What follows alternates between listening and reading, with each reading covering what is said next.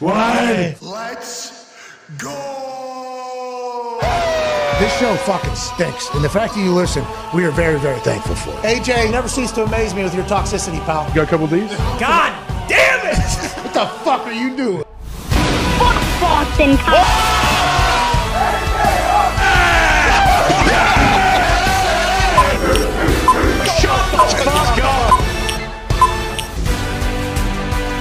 Well, we're doing this. Hell yeah! I cannot believe we're doing this. I'm actually here. Welcome to the Pat McAfee Show.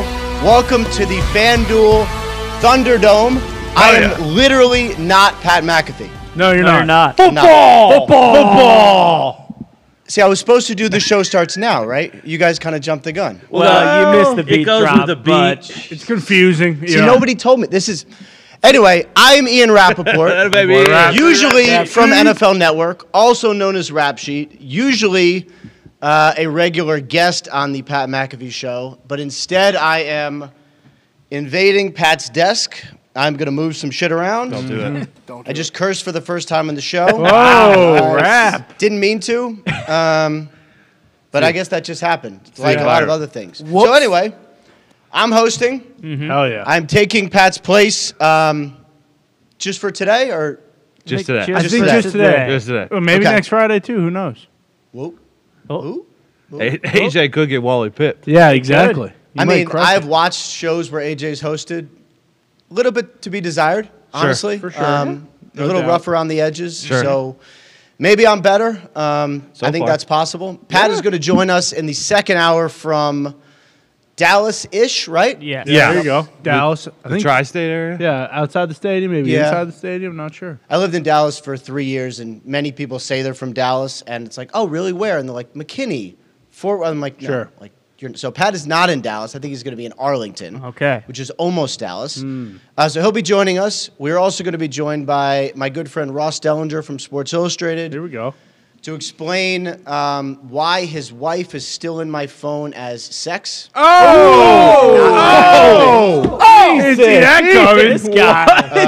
It's not a sordid story, but it is a good story. Okay. So he will tell that, as well as why he broke the Hugh Freeze news and why I dunked on him by breaking the Michigan starting running back being out for the season. You did. I saw yesterday. that. Yeah. What's his that was name? Good.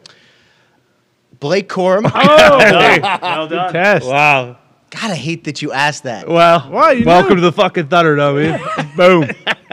Okay, so we do get into a lot of weird breaking news stuff. So I will address the concerns of me not knowing who I was tweeting about yesterday. You're an NFL I knew his name, but I wasn't sure about the spelling. Okay. Yeah, it's a tough name.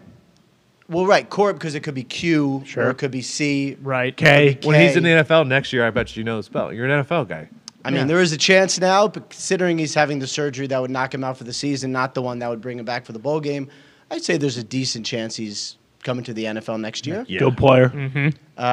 Mid-round pick, good running back, tough. So I had to look up the spelling, but I did have the pronunciation. So good job by Way to me go, there. Rap. Everybody rap one there, huh? Proud of you, Look Rap. at you. You're flying. So anyway, we're gonna have a good show, I think. Yeah. Yeah. Okay, we're gonna have a good show. Here we go, Happy Rap. to be joined by you guys. It's a Usually pleasure. I talk to you guys on a delay. Now we're talking in real life. So if I say some stuff that's really dumb, you can just interrupt me and say shut up or Yeah, we tried with the Dellinger thing, but it's already over now, so we'll just keep it rolling, I guess. shit. Yeah. You be all right. You be all right. I thought you were just rolling right into Kanye West, Chris Paul when you said that. but I guess that's a conversation for another. We'll save time. that later. We'll Yeah, save we'll that for save that later. for a different Okay, perfect. I was sitting in my bed this morning, getting mentally prepared to host the show, Sure. which Hell I'm yeah. still not ready for that. And I saw that Kanye West was obviously trending, and I saw Chris Paul was trending, and I had no idea why. And then I tried to look it up, and God, that was a cesspool of terrible. Sure. Oh, yeah. There was a lot of terrible there. Yeah. So we'll get to that later. Yeah, I'm exactly. sure the people Smart. want to know that. Yeah. Good idea. There was a football game last night. Yes, Yeah, kind of. huge. It was, yeah, Shit kind show. of is right. Yeah. Are you a Patriots fan? No. But kind of. Ever? A little bit. Well, so I covered the Patriots for 3 years for the Boston Yeah. Herald. Hell yeah. And Great organization. Is it better than the Globe or? Well, I don't know. Have you ever seen Spotlight, Tony? Globe. Yeah. Okay. Because that's not true. Because one of the greatest actors of our generation worked there. who's that? Fucking Michael Keaton. Boom. Shout out to Boston Globe and shout out. Spotlight.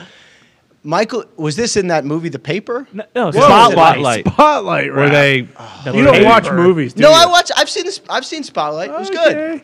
I watched it on a plane. Yeah, it is good. Most of my movie watching is on planes. about the Catholic Church. No, I watched it. It was good. Yeah. Okay, yeah. Those are all the kind of movies where, like, I do this for, I mean, not this for a living, but, like, I do my job for a living where I tweet about, like, ankles and Sure. ACLs and stuff. Shoulders. And then I watch, like, real reporters. And I'm like, maybe I should do that. Well, You mean like go overseas and like cover Like a war correspondent. Yeah. Yeah, like real stuff. But then I realize who I am, and it's, like, not, that's not me. it's not as fun. It's not as fun, and I don't think I try to be a good person as I can in various ways, and maybe I try to make up for it outside my stupid job that I do, where I talk about fantasy advice and There you go. injuries and who's getting hired and who's getting fired. Anyway, football game last night. Patriots did not win. No, they didn't. The Bills won 24-10. Josh Allen did silly things on the sideline. Yes. There was an interception overturned that I know a lot of people have some questions about. No, it wasn't a pick. So. What did you guys think? I mean, it was a shit show. First off, obviously, the boost did not hit. Yeah. I apologize. Okay, we put it together in the morning. I thought, and when I say we, I mean me and my brain and all the voices in my head, okay, and we thought that it was going to be good. It wasn't. We were close. Not that close for some people, but, 6 yards of Ramondre Stevenson.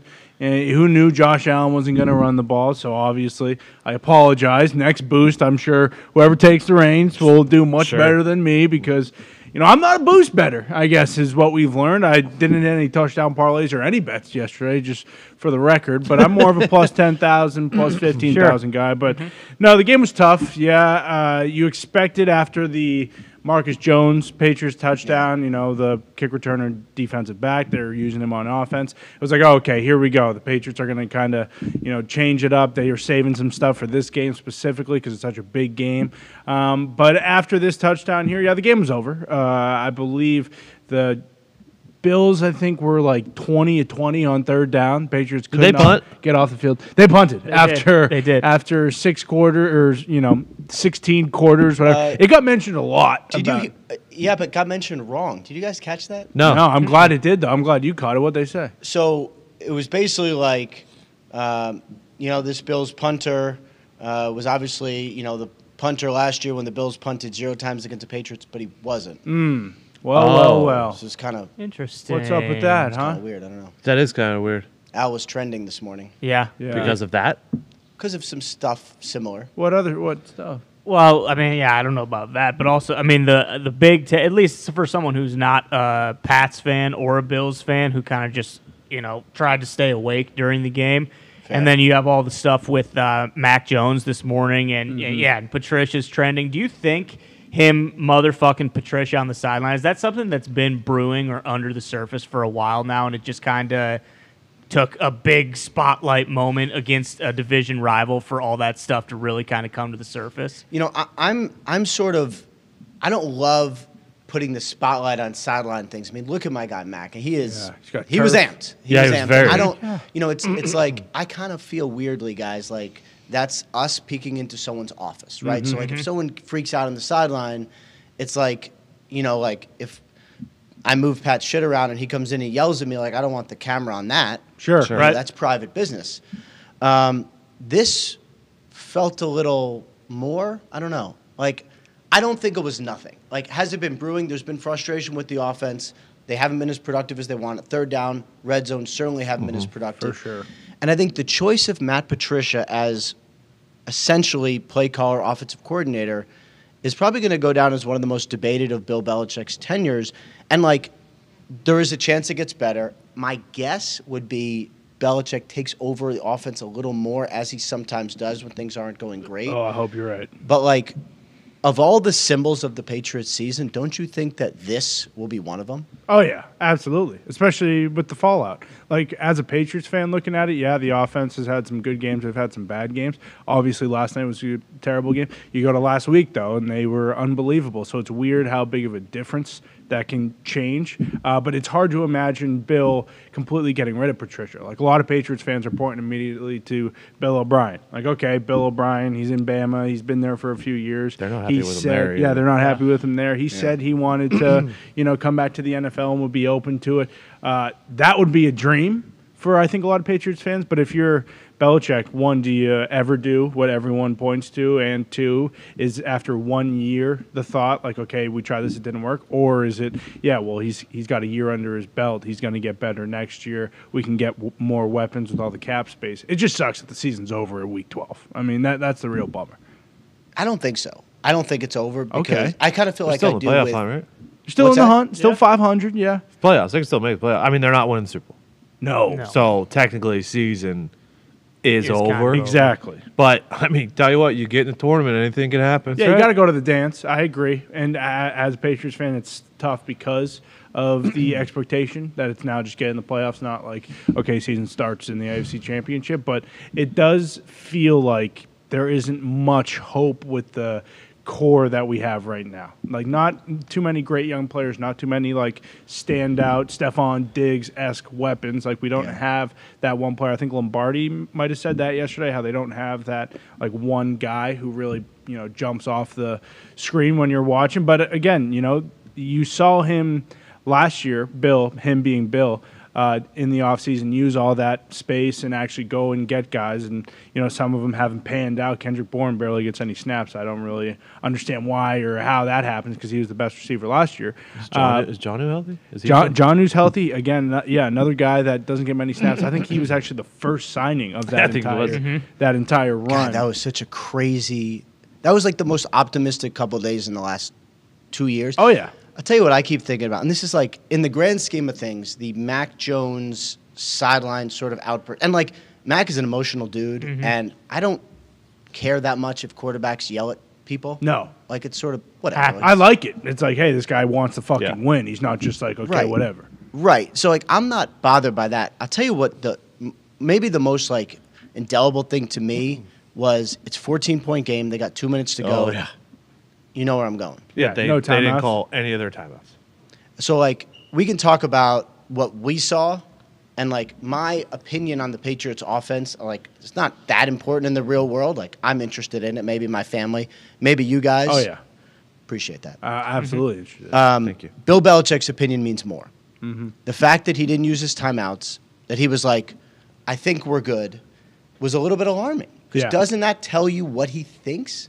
Absolutely. I don't think I've ever seen that happen before. Where, like, even if we're down by 10 points, like if we're down by 10, is he still doing that, or is there some sort of like, hey, we might go down and kick a field goal and then onside kick? Like, there was no sense of maybe we should get the ball back. But that's how dominant the Bills were last night. It's like there's no point in that game aside from that Marcus Jones touchdown, which was in the first quarter, where it was like, hey, we might have a chance here. Right after the Bills marched down and Stephon Diggs scored his touchdown, it was like, oh, okay, this game is over. Like, they do not have a chance. And a lot of people were pointing to this today. Stephon Diggs also catching the ball and staring at Jonathan Jones in the end zone before the play's even over. It's just like the most, like, that right there is so disrespectful. It hurts. And especially when you're doing it in the red jerseys, everyone's juiced up. You can see the fans standing up in the stands. But after this, there's no hope. And I think that's the real problem. And it goes to Mac Jones's, whole entire,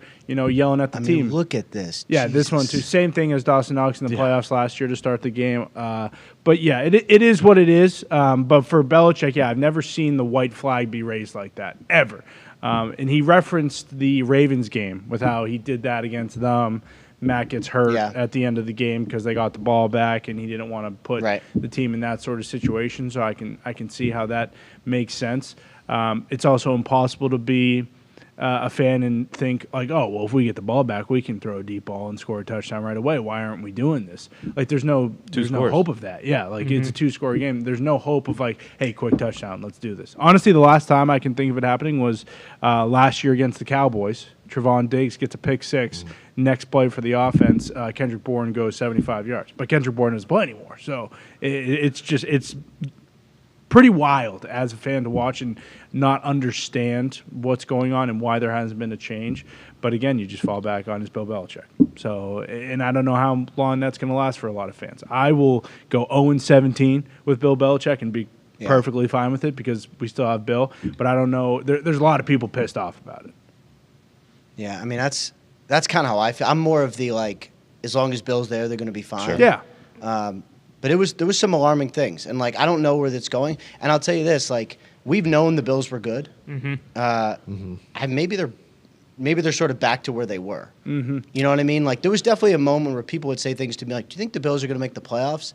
And I'd be like, huh?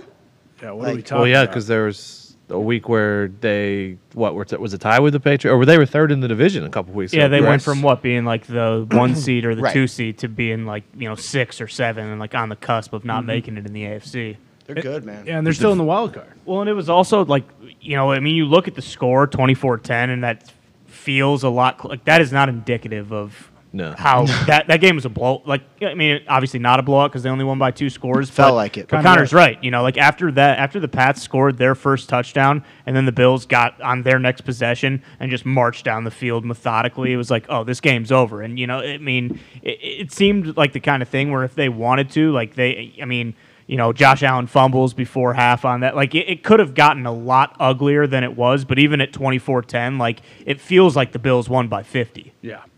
Yeah, that's what I felt like too. I don't know. I mean, we'll see. And there's some fun. I mean, we'll get to some of the games this weekend a little bit later, but there's some fun stuff that needs to unfold in that division, including the Miami Dolphins, who are awesome, and I have no earthly idea what they're going to do against the 49ers. Is Armstead playing this weekend?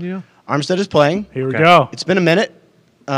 He's dealt with some weird stuff. I think he had plantar fasciitis, then like a sort of a hairline fracture type deal.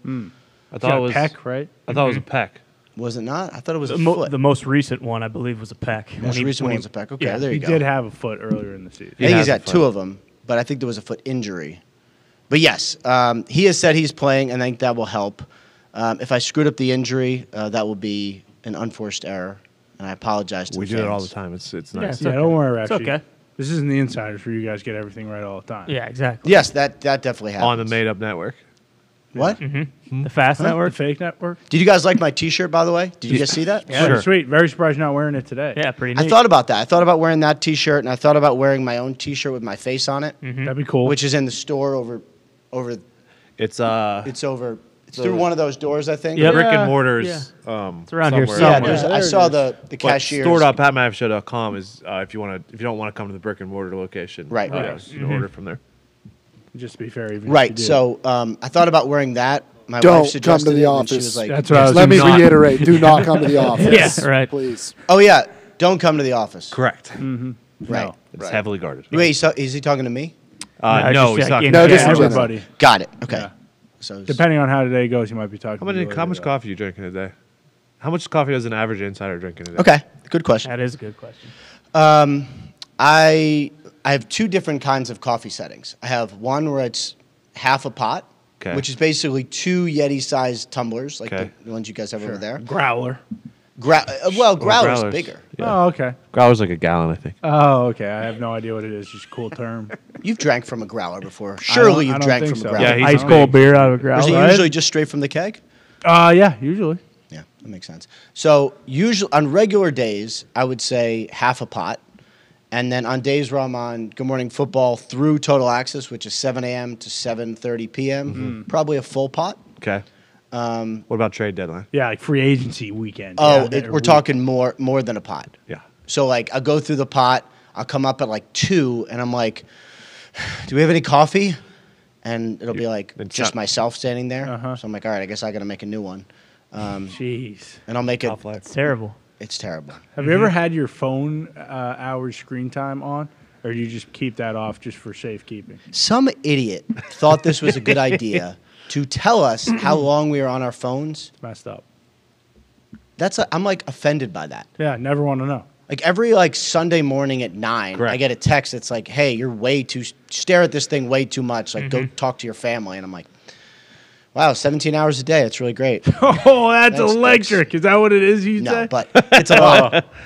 It's a lot. And then I'll go like on vacation or something, and I'll go like to ski, and it'll be like, you only spent, your screen time is down 20%. I'm like, this is great. Then next Sunday, it's like 99% in your phone. I'm like, all right, now I feel like a total jerk. So Well, I mean, it's your job. The phone, whoever created screen time doesn't know that that's your job, obviously. They just think you're another guy with an iPhone. That's right. Okay, Rap? You're not. What would you be doing normally on a Friday? Like, when did you stop go? Because I saw Garofolo did a hit from, he was at the game last night, I think. Like, when did you stop doing Thursday night football? I mean, do you still go to those games? I feel like I rarely see you on location anymore. And what, on an average Friday, what are you doing? Because usually, I mean, you join us every once in a while on Friday, but usually we're getting you on Monday or Tuesday, kind of recapping the weekend. First of all, do we have our guest? We do. All right, put a pin in that. Put a pin in There that. you go, Rap. Thank you. No, I was gonna say arrow, but Oh, yeah. Oh, Like is Parasol. the arrow here? anyway, on this Feel Good Friday, where I am feeling very good, pretending to host the show, we are joined by my good friend Ross Dellinger from Sports Illustrated, who is. I told you to look nice. Yeah, Ross! This is as nice as I can look. Look at the background. We have a train. There's a train right here. Isn't that nice? Look at the train. I do love trains. Anyway, Ross is a writer for Sports Illustrated. He is someone I've known for a very long time. He was one of the doofuses on the student paper when I was covering Mississippi State. Oh! Made a career of himself. Breaks a bunch of news, including dunking on everyone when Hugh Freeze got hired. Ross, welcome. What's going on? Welcome, Ross. Welcome, Ross. Not much. Just got to, hey guys, just got to lovely Atlanta for the SEC championship game. And yeah, we go way back, huh? We do. You're going to have to pep it up a little bit. This is a high-energy situation. We'll ask so him we about the need phone. Right, guys? I mean, Come on, Ross. Here you go. It's Yeah. championship weekend. need a little more. I First need of that all, half a pot of coffee that you talked about. there you go. All right. We got a big slate of college football games this Saturday. I want to get to some other stuff that you've reported on, including the expansion, which I think is going to be really good. Take me through this weekend a little bit. What are we looking forward to? And for you, like, what's the most important thing that's going to come out of it? Well, unfortunately, it's kind of anticlimactic. The one big game that I think could impact the playoff is tonight, Friday night in Las Vegas at the Pac-12 Championship. USC will play Utah. I think that's the biggest thing that could really shake up the top four for the playoff announcements on Sunday. So if USC wins, I think they're in, and everything pretty much stays the same. I think if they lose, Ohio State gets in probably. But the other three are kind of set. Now, they're not necessarily set seeding-wise, but I think they're in. I think Michigan, I think Georgia, and I think TCU. If they all win, they're in. If they all lose, they're probably in. If they some all would lose, they're debate probably that in. about TCU, but yeah, that's the situation we're in right now. Yeah, I mean, there's not a lot. They're the last three undefeated teams. So everybody else has one loss. Most teams have two or more losses. So that's the situation we're in. It kind of all comes down to that USC Utah game. It's either USC gets in or Ohio State gets in. If USC loses, some people would say that TCU needs to win. I really don't think so. I think the seeding would change if they lose. They would be 4 seed or something. But I think the top three right now are in. Isn't this weird? Like, shouldn't it be more exciting? I hate to say this, but shouldn't it be more exciting? Well, in 2 years, we're going to get there. I think if the expanded playoff, obviously right now we have 4 teams, and we'll have 12 in an expanded playoff starting in 2024. And if you looked at this weekend in an expanded playoff, if it existed now, all of these games would matter, right? Pretty much like 6 of the 10 championship games would impact the field because in a 12-team playoff, obviously you have more teams, but also you have the 4 first-round byes that can only go to conference champions. So all these conference championship games are kind of will get you a first-round bye if you win a lot of these. And a lot of teams in these conference championship games will get in or would work their way into the field if they win these games. So right now, when most of these games don't really matter to get in the field, maybe matters with seeding. In a 12-team playoff, number one, it definitely matters with seeding and getting a bye. And number two, some of these teams could punch their ticket to get in. So you talked about the expanded playoff, and obviously that was sort of the. Well, first of all, how long have you?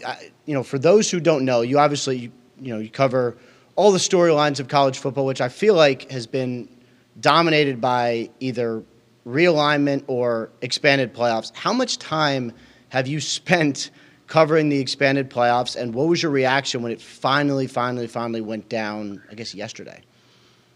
I don't know what I can say on the show as far as curse words. Whatever you want. You can let it rip. Let it rip. But it is the most asinine thing I have ever covered in my career. Whoa! It's been 18 months. That's of not a curse. Pettiness. Well, it's close enough. I didn't want to get in trouble. No, So it has been 18 months of this. So in June 2021 is when a subcommittee of the 10 commissioners, about 4 of them, got together for 2 years, starting in actually 2019. For 2 years, created this model, studied it, looked at over 100 different models, formats, and created this model and presented it in June 2021, 18 months ago. And it has taken that long for it to get approved. And a lot of it is because of something you just mentioned, right? Conference realignment. There were a lot of people angry at the SEC for taking Oklahoma and Texas last summer, and angry at the Big Ten for taking USC and UCLA this past summer.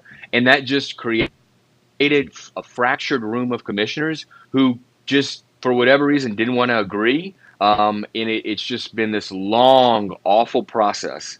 And finally, we were waiting this last couple weeks on the Rose Bowl because the contract with ESPN, in order to expand the playoffs early, the contract would have to be broken. And the contract is with ESPN in the 6 legacy bowls. So you had to get everybody on board.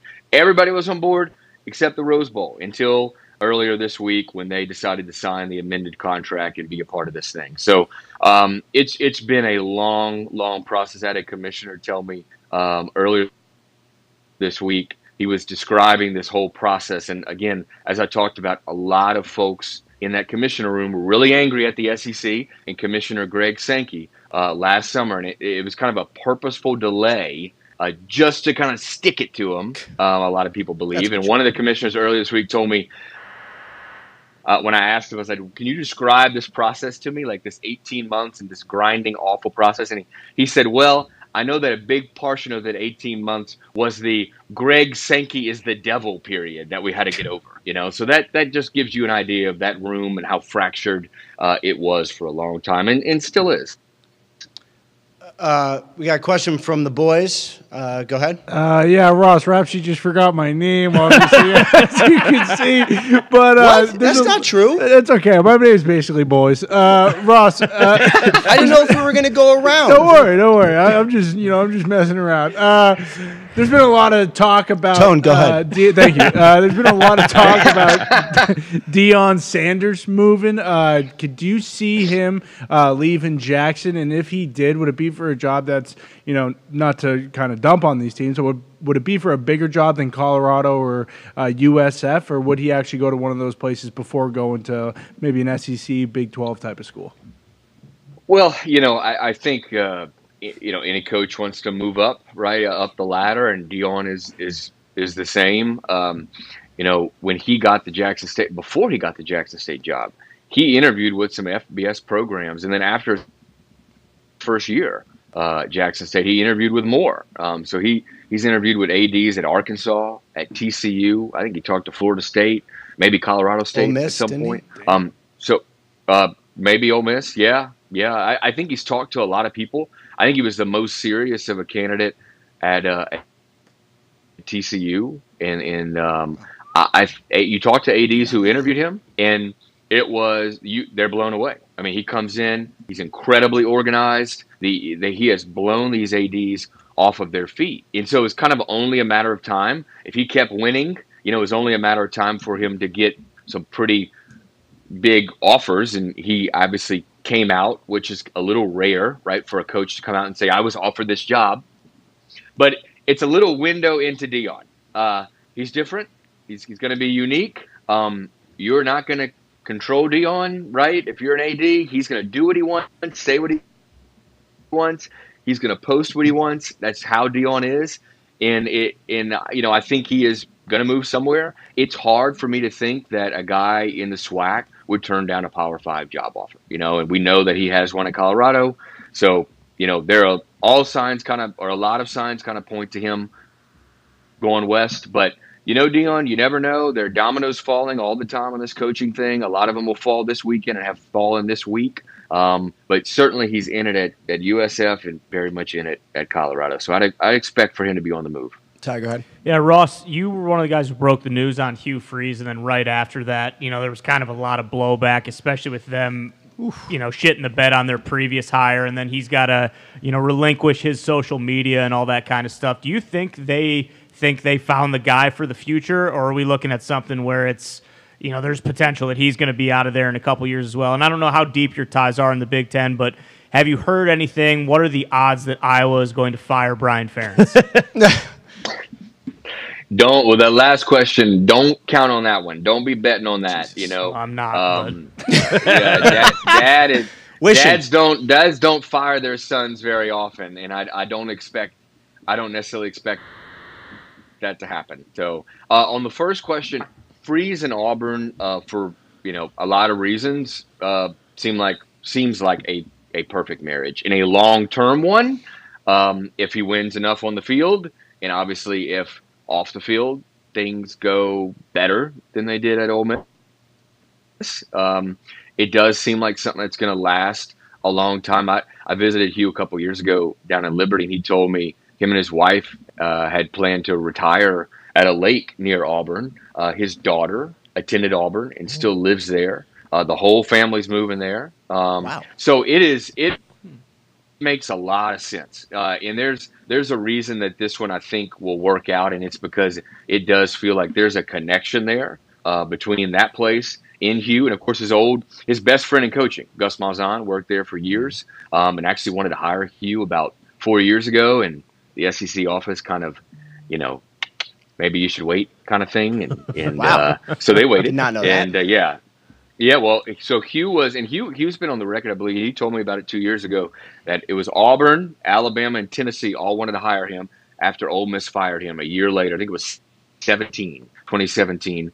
And the SEC office, I'm not saying Greg Sankey said no, right? And I don't think Greg Sankey calls an AD and says, no, you can't hire this person.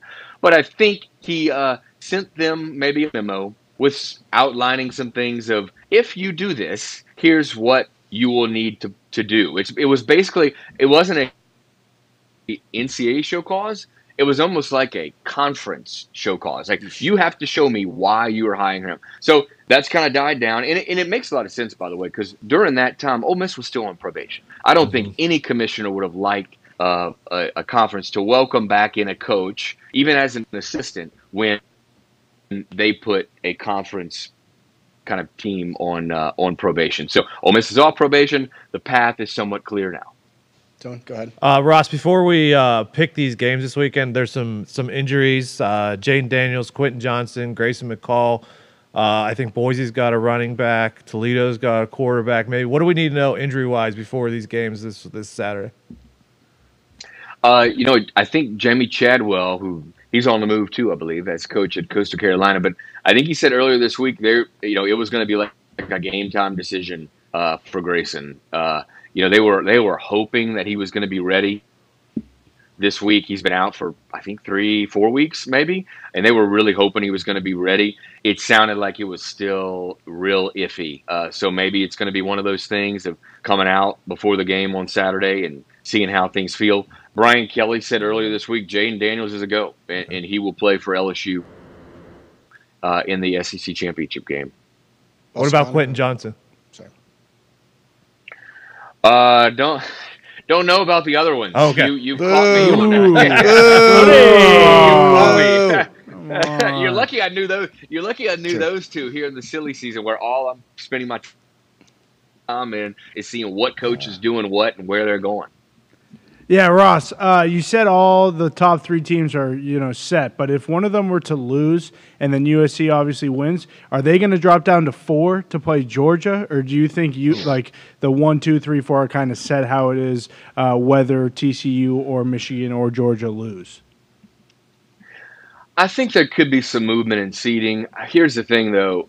If USC loses, then you bump out USC, like I said, and then Ohio State probably gets in.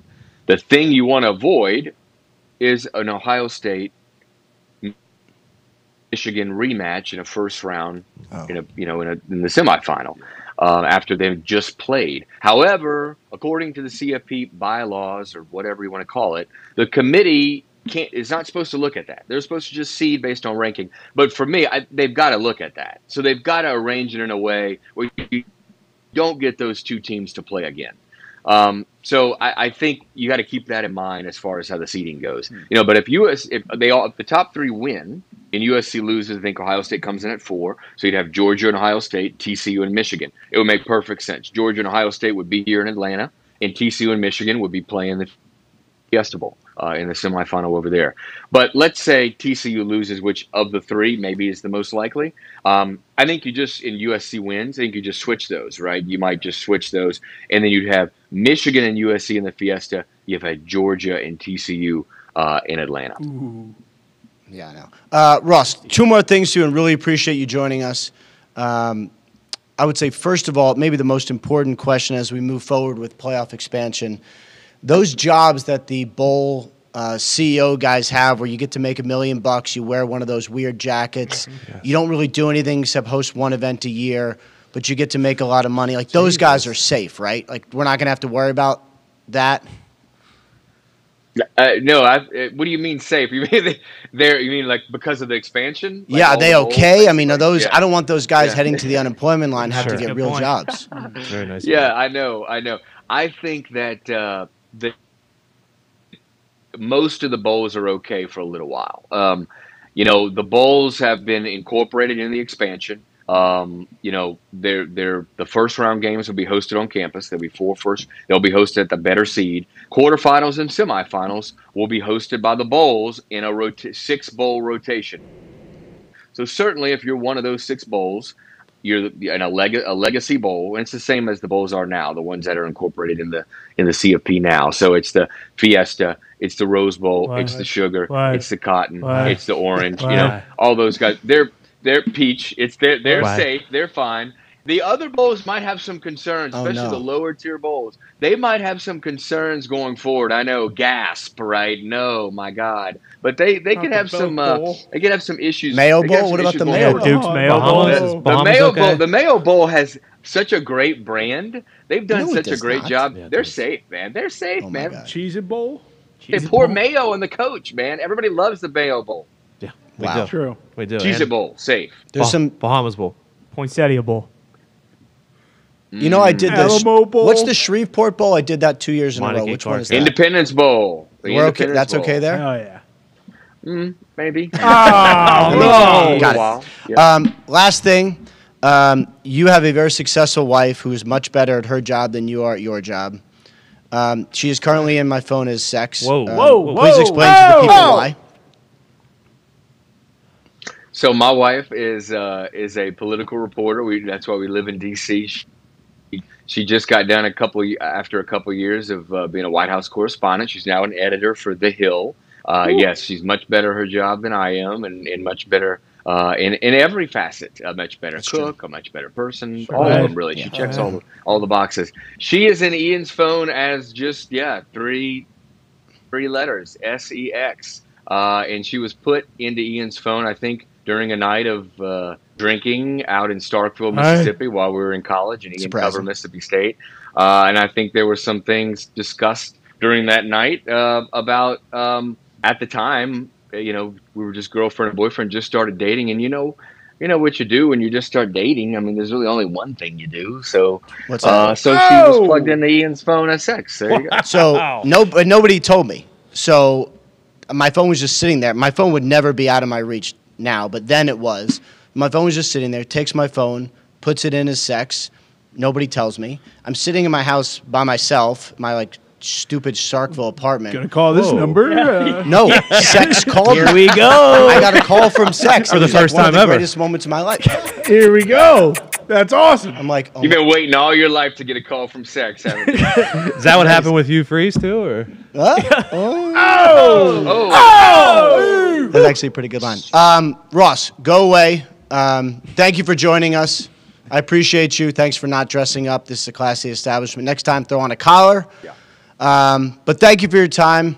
Enjoy whatever you're going to do this weekend, and I will look forward to dunking on you with college football news in the next coming days.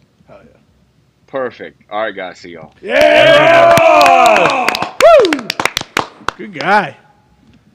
It's good. So you guys were in college at the same time? No, when I was 24, I moved down to cover Mississippi State, knowing no one, literally no one. Yeah. Had a red Ford Mustang convertible. that's that I thought- awesome. Whoa. And See a photo of that.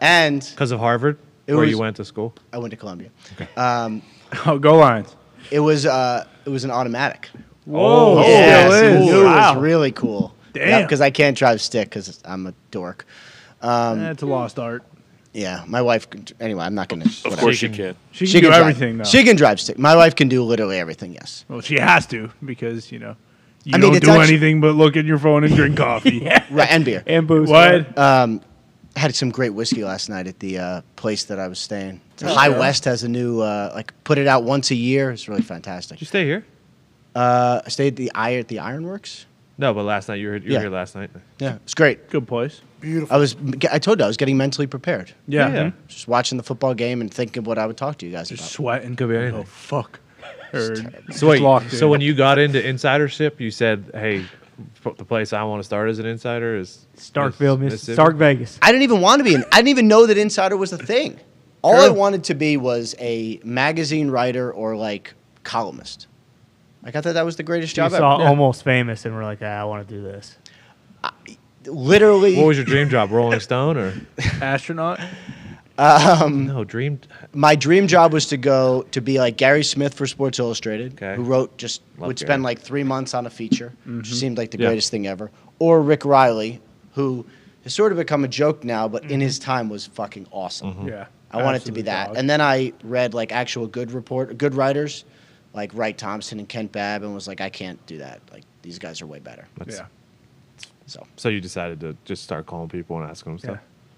Yes. That's how you met Ross. You just So anyway, yeah. So I was at Mississippi State. I was 24. He was like 20 or 21. I think he was like the sports editor of the Mississippi State student newspaper. Oh. But he worked a lot. Like every time I was at practice, he was at practice. He's an idiot. I'm kind of an idiot. Sure. Could have. You guys both like sex, obviously. Obviously, yep. Not Of course. And drinking. Yep. What? Well, I was gonna drinking, I was maybe, gonna say yeah. because he has the most ambiguous age ever. I was gonna say either he could be your age or he could be like 22. Yeah. It's the hairline. That's why I Maybe. told him to dress up. That's part of it. You have no idea, but it's a good look. He gets to play both ends of the sword. That's true, actually. Yeah, he can Of get course, he away has a with wife, lot. so it doesn't matter. But Yeah, in politics nonetheless. yeah. It's a tough game. There was some breaking news while we were on that call. What was it? Fucking Naj is going to play Sunday against the Falcons. Nice.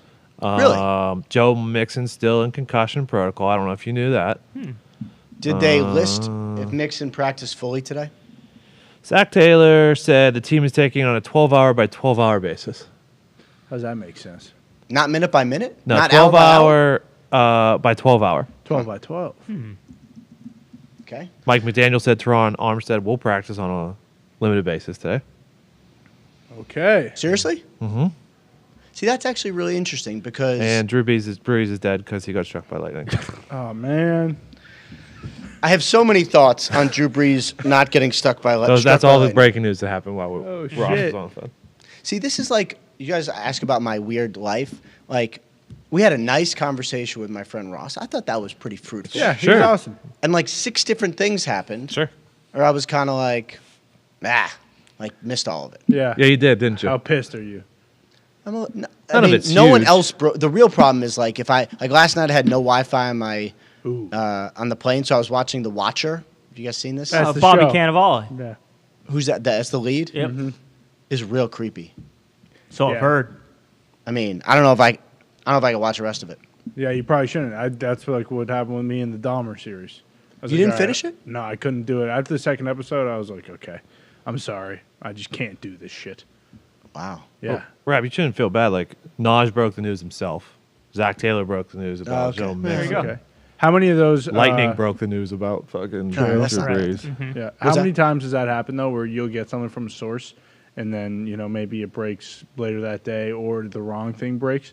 Like, do you rip that person to shreds, or throw poop out their house or something? What happens a lot is I'll, like, you're chasing something, and then someone will be like, all right, you're right, you can go with this person's out. And then you'll look on Twitter and you'll see beat writers be like, oh, this coach is walking to the podium. And you're like, oh, okay. So they gave me a little heads up, knowing the coach is then going to go say it. Like, that happens a bunch. Friday injury stuff, a lot of times it's the coaches kind of announcing. Because what I do on Fridays is basically like, I get up at like 5:30. I'm on Good Morning Football. And after Good Morning Football at like 9:15, I have my big list of possible topics for Sunday, and I just make calls. And I call literally everyone, and most times nobody answers. When somebody answers on like Friday at 10, I'm like, God, this is amazing. Like, thank you for answering. Good day, yeah. Yeah. But what generally happens is I make all the calls. I finish my day at like 3 or 4. Usually I have TV at 7, but a little break between 3 or 4. And every coach I've called calls me between 4 and 6. Oh, yeah, they're done with their day. And they're driving home. Like, that's So calls, not texts. I try, if possible, for like Sunday stuff, when it's like generally real stuff, to call, because then like you don't screw as much up. Like, if someone could text you something and it's like ambiguous, like I get a bunch of texts that'll be like, done. And I'm like, does that mean the negotiations are over or the deal is done? Those are two separate things. Yeah. Oh, true. So you got to clarify. So I will constantly like get a text, call, can't talk. I'm like, okay, but you said this. What does this mean? Like, that happens a lot. So on Fridays, like, basically I go through everything. I make all the calls. Nobody answers. They call me back at a very inconvenient time, sometimes at dinner. I'm like, oh, sorry, hold on. This person's calling me. And then the West Coast people call a little bit later. And then Saturday, it's kind of like, who didn't call today? Or, like, sometimes they just don't. And then you're like, all right, well, this topic, which I planned for Sunday, is just not going to happen. Shit, I need something else. So, like, Fridays are, like, a little bit stressful. Yeah, a little hectic just to plan the weekend. How often do you, like, have a story? Like, let's say, and this is just an example, but let's say the Commanders, like, would, know that they're not moving on from Carson Wentz, but don't make an announcement until later in the season. How often does that happen for you, where, like, you have something, and then you just wait, and then you can finally put it out? I mean, that happens a lot, where there's stuff I'll, like, be tracking over the course of a couple months. Like, the Wentz thing was one where I felt pretty strongly after Game 2 with Heineke. That they were like, I think we're good on this. We're going to stick with Heineke. And then I would reach out to sources, and they're like, you're not wrong, but you're not right. Just hang on. And then I got to break it, I think, the 4th week or something like that. Is he still hurt? Is Wentz still hurt? Is he still hurt? Like, could he play right now? He could play, yes. Okay. Man. But then there's all sorts of weird stuff where, like, his playing time affects the draft pick. Right. Yeah. Yes, which it is does. one thing. And then it's like, I don't know, like, it's... They're winning with Heineke. Yeah, they're winning. And, like, if he's not going to start, do you want him there as the backup? Like, paying him? Is that why? Because I was thinking about that on Sunday when Mike White started and Zach Wilson wasn't dressed, correct? Correct. But he's healthy, so that's just He's like healthy. if you're not the starter, you're not going to be the backup situation too. That's such a strange situation. And, like, I think the Jets actually handled it pretty well. But I think the main thing is, let's say that Mike White gets hurt. And then Zach Wilson has to go in. But, like, the way he's playing now, kind of all, like, in his own head, like, does that help? No. No way. Right. So, like, just stay to the side, fix the issues. Well, against the Bears defense, maybe. True. Yeah. Well, and do they think that even if Mike White gets hurt, that they still have a better chance to win with just Flacco? Yeah. Like, they probably view him as the third I think best that's quarterback. it. Yeah. And that sucks, and I don't know that that's forever. These, like, hearing what Zach Wilson is kind of dealing with, and like he grips really tight. It's like dealing with some stuff mentally, not like he's just holds on. He's not playing good, and he's not used to it. Yeah. Right, and also like, he kind of gets in his own head. There was a clip I put on Twitter on Sunday, where Zach Wilson this is in his last start. So Zach Wilson, Patriots. Right, it's a pass play. It's a quick game passing play, which is what Mac Jones did not like last night. Did not like the quick game. Everyone pass blocks. The running back gets set to pass block, and Zach Wilson just hands it off. Just hands it off. It's not a run play, just hands it off. And you see that, and you're like, all right, he's in his own head. Like, that's a mental freak out. Yeah. Like, something's not right. Yeah, it's a fuck up. But also, like, is he already at the point of, like, a Baker Mayfield situation? Or is this more so, like, second year, even if he's playing bad this year and Mike White keeps winning, like, he's still going to be a Jet and he's going to get another chance? Or is this almost like... And is his trade value gone already? Or are there coaches out there, all right, he's had 1 year and a half a year of games, we can make it work. Like, because he was a second overall pick 1 year ago. That whole draft class, too. Like, even when you just look, obviously Trevor Lawrence So is playing really well, but, like, Zach Wilson, you can throw Mac Jones in there for sure. Trey Lance, like, it feels like Trey Lance, it's been 2 years, we have no idea what Trey Lance No is. clue. And, like, what are they going to do? Because Jimmy G's, it's his last year. And we know what, like, guys go for, like you'd think top tier guys, you're like, oh, he's going to be a first or second. You get a fifth for him. Like, is that where Zach Wilson's at now? Yeah. So, do you think teams right now would be more apt to trade for a guy like Jordan Love than they would for Zach Wilson? Probably. Wow, that's actually a really good question. Yeah. The Jordan Love kind of like sweepstakes, I don't even know if it's a sweepstakes, has got to be one of the most interesting things. Like, and I know, Aaron says a lot of good stuff on this show, and I always appreciate it. Hopefully Pat's not hearing me say nice things, but like that is one of the best segments I think around, Pretty good. especially now that we're not doing the vaccine stuff. That was fun, though. Sure. Was it? Did it get weird? Oh, there's that one Friday. Well, it's like, when your in-laws are in town and all of a sudden Saturday Night Live spoofing something that you were that was pretty wild, small world moment, but That's so cool. yeah. Right. Yeah. Anyway, glad we're not doing that anymore. But Yeah. everyone knew that Jordan Love was not good. That was obvious. He was not good. And then he played, actually, and people were like, oh, my God, like, maybe he's good. And does someone this offseason go, I've seen enough? Yeah. Well, they have to pick up his option, right? Like, have they, like, that's a $20 million fucking fifth-year option? Fully guaranteed, which is in... So they'd have $70 million in quarterback salary, potentially? Yeah. This offseason. Yeah. Or does someone trade for him first? Or do the Packers say, you know what? We're just going to go another year of him because what if Aaron's done after next year? Yeah. Well, and, like, what if Jordan Love... That's the thing, It'd be like, with so the rest weird. of the season. Like, if you took him in the first round, okay? Right. And now, if you don't pick up his fifth-year option, it was a completely wasted first-round pick with the potential of him going somewhere else and being good.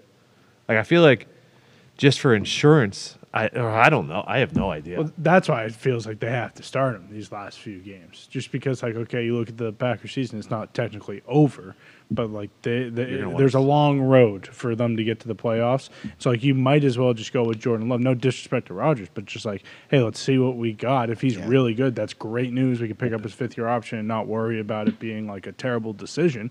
Or, he plays really well, and then you just get more value for a trade. Isn't the other side of that, though? Like, a lot of people are saying they're going to trade Rodgers. Like, that's not going to happen. If he decides Almost to impossible. retire or whatever, like, that's a different conversation. But if you do go down the like, they can right now they can sell. Hey, look at the Chiefs game last year where he started, or 2 years ago, whenever it was. The COVID, when Rodgers got COVID and missed the game. And then look at how he looked against the Eagles. Like that, it looks like a different guy. Like he has actually come along quite a bit.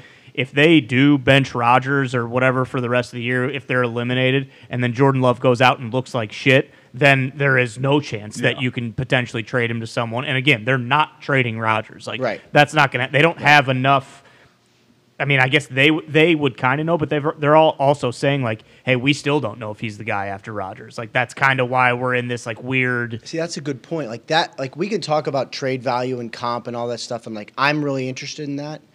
And so it's like, is he a second rounder? Is it a third rounder? Like that's all interesting, but that's all a discussion about like, you know, what guard you would take in the second round in the future. The only thing that matters, I think, to the Packers now is what you guys are saying, which is like, is this our guy? Yeah. Like, do they get through this year knowing that when Aaron Rodgers retires in 2 or 3 years, this is our guy?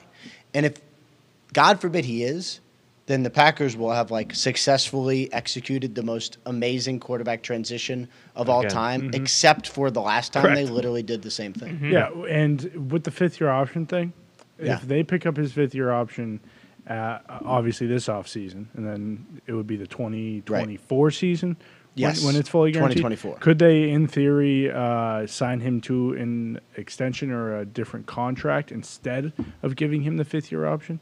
Or is that like set in stone? No. They could essentially decline the 5th-year option and reach an extension. Yeah. I just don't know why he would do that because it'd be hard to come up with a the value would be hard lower. to come up with a value. Well, and also like you know, just as a guy who wants like, does any guy want to sit for potentially like 6 years before he gets to play? That's another question. Like maybe Jordan Love goes, you know what? Nah.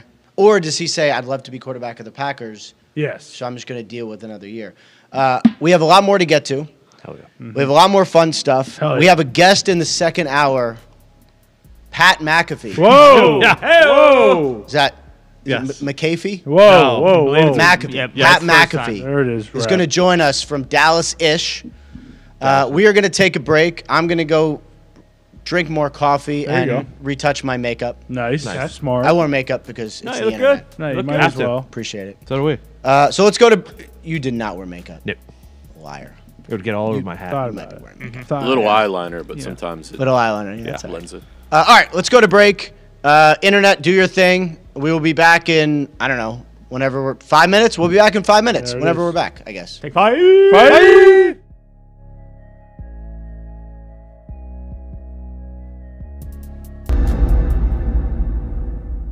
I feel really good.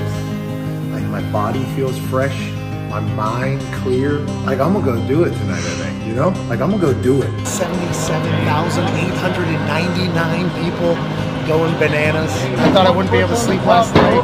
I thought that I'd wake up with high anxiety. That is not the case at all.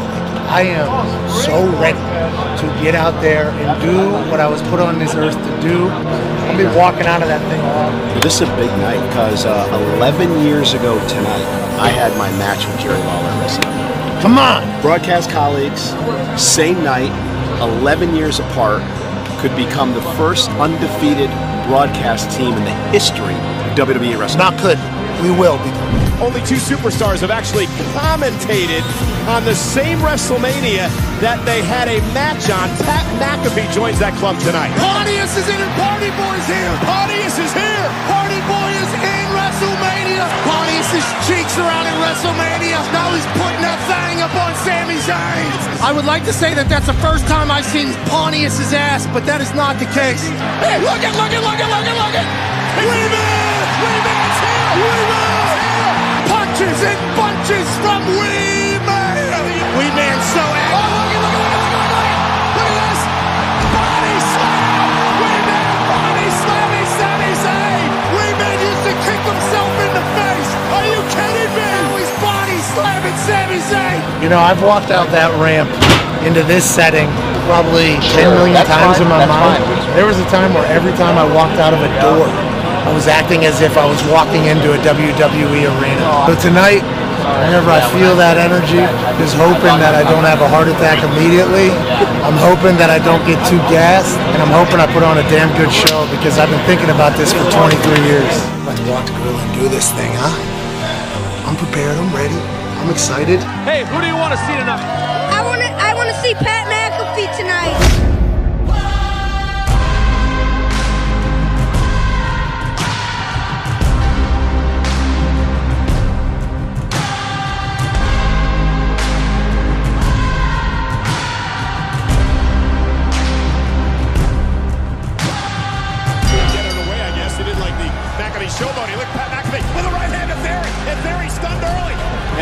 McAfee up over the top. McAfee with a spinning elbow. Moment. There he's in trouble. Here. And McAfee driving Theory running on the announce table.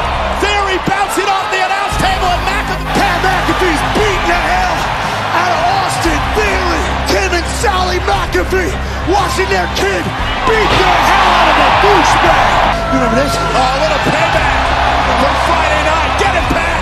Multitasking.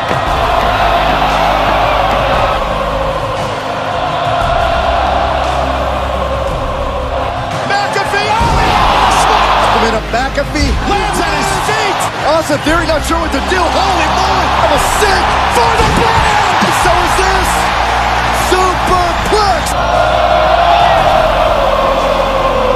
The finishing maneuver. The A-Town down for Austin Theory. He hits this, it's over. McAfee rolls him up. Shoulders are down. Does he have him? He does. McAfee wins.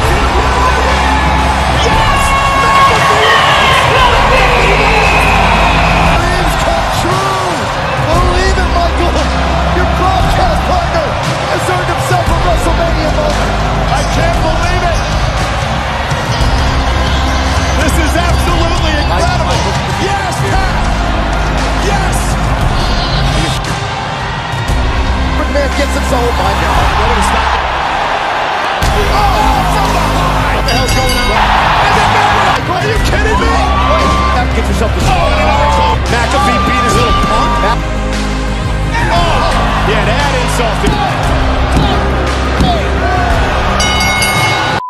I dreamt of being Steve Austin. I dreamt of being in a building when that glass breaks and all of a sudden the toughest son of a bitch on earth comes out. The fact that I never got to see it as a kid, then I get to watch his last match live. It was awesome.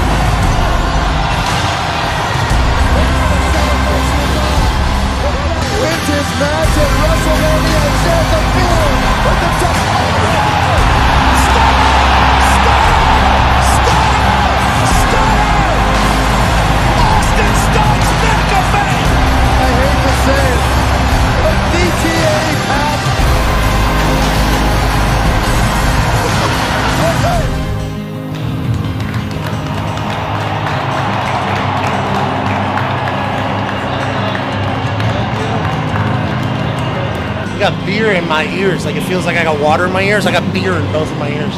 But I just had the incredible opportunity and honor to chug beers with Stone Cold Steve Austin. Have a WrestleMania match that Vince McMahon was a part of. I'm living on cloud 50 right now, dude. This is sweet. What a day, what a dream, what a life. Now I'm gonna have a couple more Steve Weisers. What? Maybe a little whiskey. What?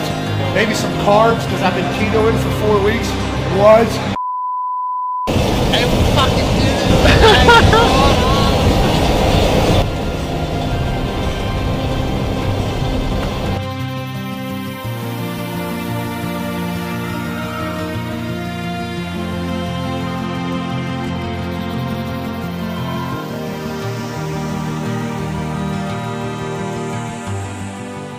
When are we going to watch that? What is it? What is the show? It is Max. Jude? It is. Please. Max is homesick from school. Quiet. Oh, Jude. Godspeed. Doesn't sound very sick. NFL players won't be the only great thing you'll be able to watch on TV. I cannot say anymore, but perhaps I'll be on it. Max, what's the name of the show he was on? Max. Say it, Max. Max, what was Say the it, name Max. of Takedown. Can you? Okay. Oh, he just- Thank you, Max. That was awesome. What is it? Something takedown? Tailgate takedown. Thank you, Max. Thank you, Max. Can't wait to watch that. Connor, your question. We're gonna have a major conversation after this. You just sent him away for 6 months in summer. He would have done that. Yeah. Well. Connor, your question for.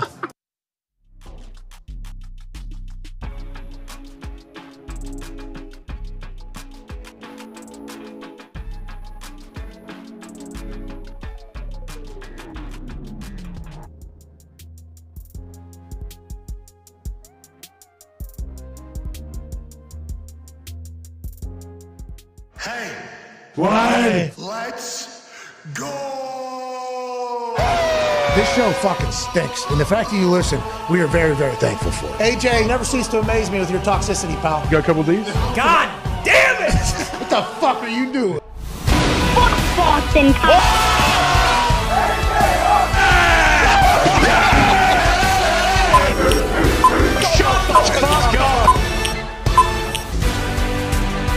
We're back. We're back, right? Yeah. Yes. So sorry. We're back. Jeez. This guy. The real problem here is that I was like kind of Football! Oh, Jesus. Sorry. There's so many things that I need to learn about this. Missed the drop again. What? Plus, I knocked the microphone, so everybody listening was like, here, like. Yeah, it's all right. We're already. I was mostly like surprised that I didn't cause the cancellation of this internet show, plus all the other platforms it's on. So that's cool. We're back. Welcome back to the Pat McAfee Show at the FanDuel Thunderdome, which is really one of the coolest places I've ever been. Oh, yeah. Do not show up here. No. But I get sad. to show up here. Yes, so you do. suck it, all of you. For now. So we're good. Can I? Yeah. I'd Okay. say. Very pleased to welcome maybe the biggest guest you could ever get on this show. His reputation precedes him. He is, according to sources in the Dallas-ish area, he is my internet inspiration. He is Pat McAfee. Yeah! Boys, how we doing, team? How do I sound? I can't see you yet. They're working on the TV, but I'll tell you what, that introduction, Ian, could leave a lot to be desired. I'd say, letting me know that I am your internet inspiration is, although something that is very nice to say. I've seen your internet actions, and if that is what's happening, I need to change the way I operate. But I will say I appreciate the hell out of you traveling to Indianapolis, Indiana, to sit in that chair. And although it might have been a little bit taller than you could have expected, you might have had to hop up onto that thing. You're doing a fantastic job, and I appreciate you so much, Ian. Obviously, I got a cowboy hat as soon as I arrived here in Dallas. It's great to be back at this stadium. We went live from this stadium, Ian, for like a week before WrestleMania in the bowels of this place. Wow. And then I got stone cold stunned in here. What? Then I drank like 6 beers in here. Then I shut this place down after WrestleMania till like 3:30, 4 a.m. with some people hammering some booze. So it is great to be back in Dallas. This cowboy hat fits perfectly, and I appreciate the hell out of you, Ian. And boys, you're doing fantastic. The bend on that thing is fucking awesome. It's big rig. Does he? I don't know enough about. I know enough about cowboy boots. I have a pair. You should get a pair of cowboy boots, by the way. They're He has Who the fuck are you talking to? Good. See, he listens already. You That's don't know actually those great. boots. This You thing don't works know better. boots. Listens already? What are you talking about? I went to school in West Virginia, pal. What do you think this is? You think I don't understand that a good, fine pair of cowboy boots aren't the most beautiful things to put on your feet whenever you need to look like you're dressing up a little bit, but also need to gain 3 to 4 inches walking around? I'm 6'5" in these fucking things. Same. I love the cowboy boots game. And Ian, I think that's probably why you're in that game as well, if I had to guess. I'm not going to deny that. So when I lived in Dallas, my wife and I decided to go get an awesome pair of cowboy boots. I got one regular pair. She went to the store, and it was this old dude who was like the clerk. And instead of measuring her foot, he gets down on the floor and just feels her feet. Sure. And is like, all right, so you're whatever, 11, because she has humongous feet. Al Bundy?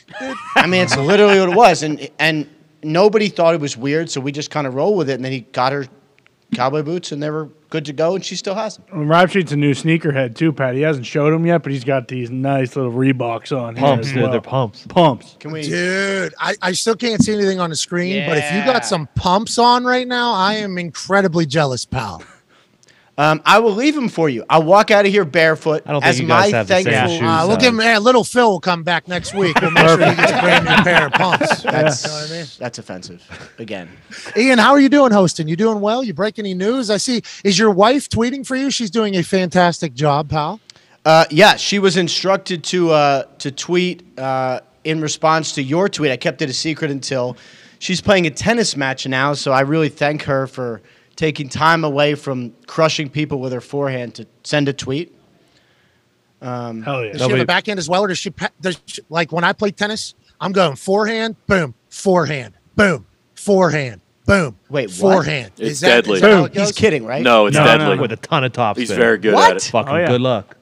Yeah, it's a problem. I got 2 forehands. I mean, you tell me. I can't play against somebody who's really good. Like if somebody was to bring it back with some significant pace, I obviously wouldn't be able to do the passes quick. But if you're playing against like intermediate folks, you know, I can normally steal a win or two from people, and then they always go, "Oh, you this guy," and then I get out of it and I don't play it. It's kind of my tennis action. I assume Leah's much better than that, if I had to guess. You too. You play tennis. You look like a tenniser.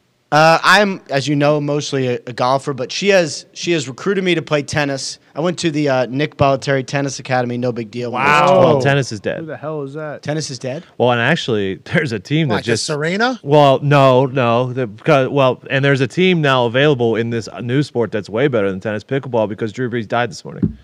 People forget. Pat, did you see that, by the way?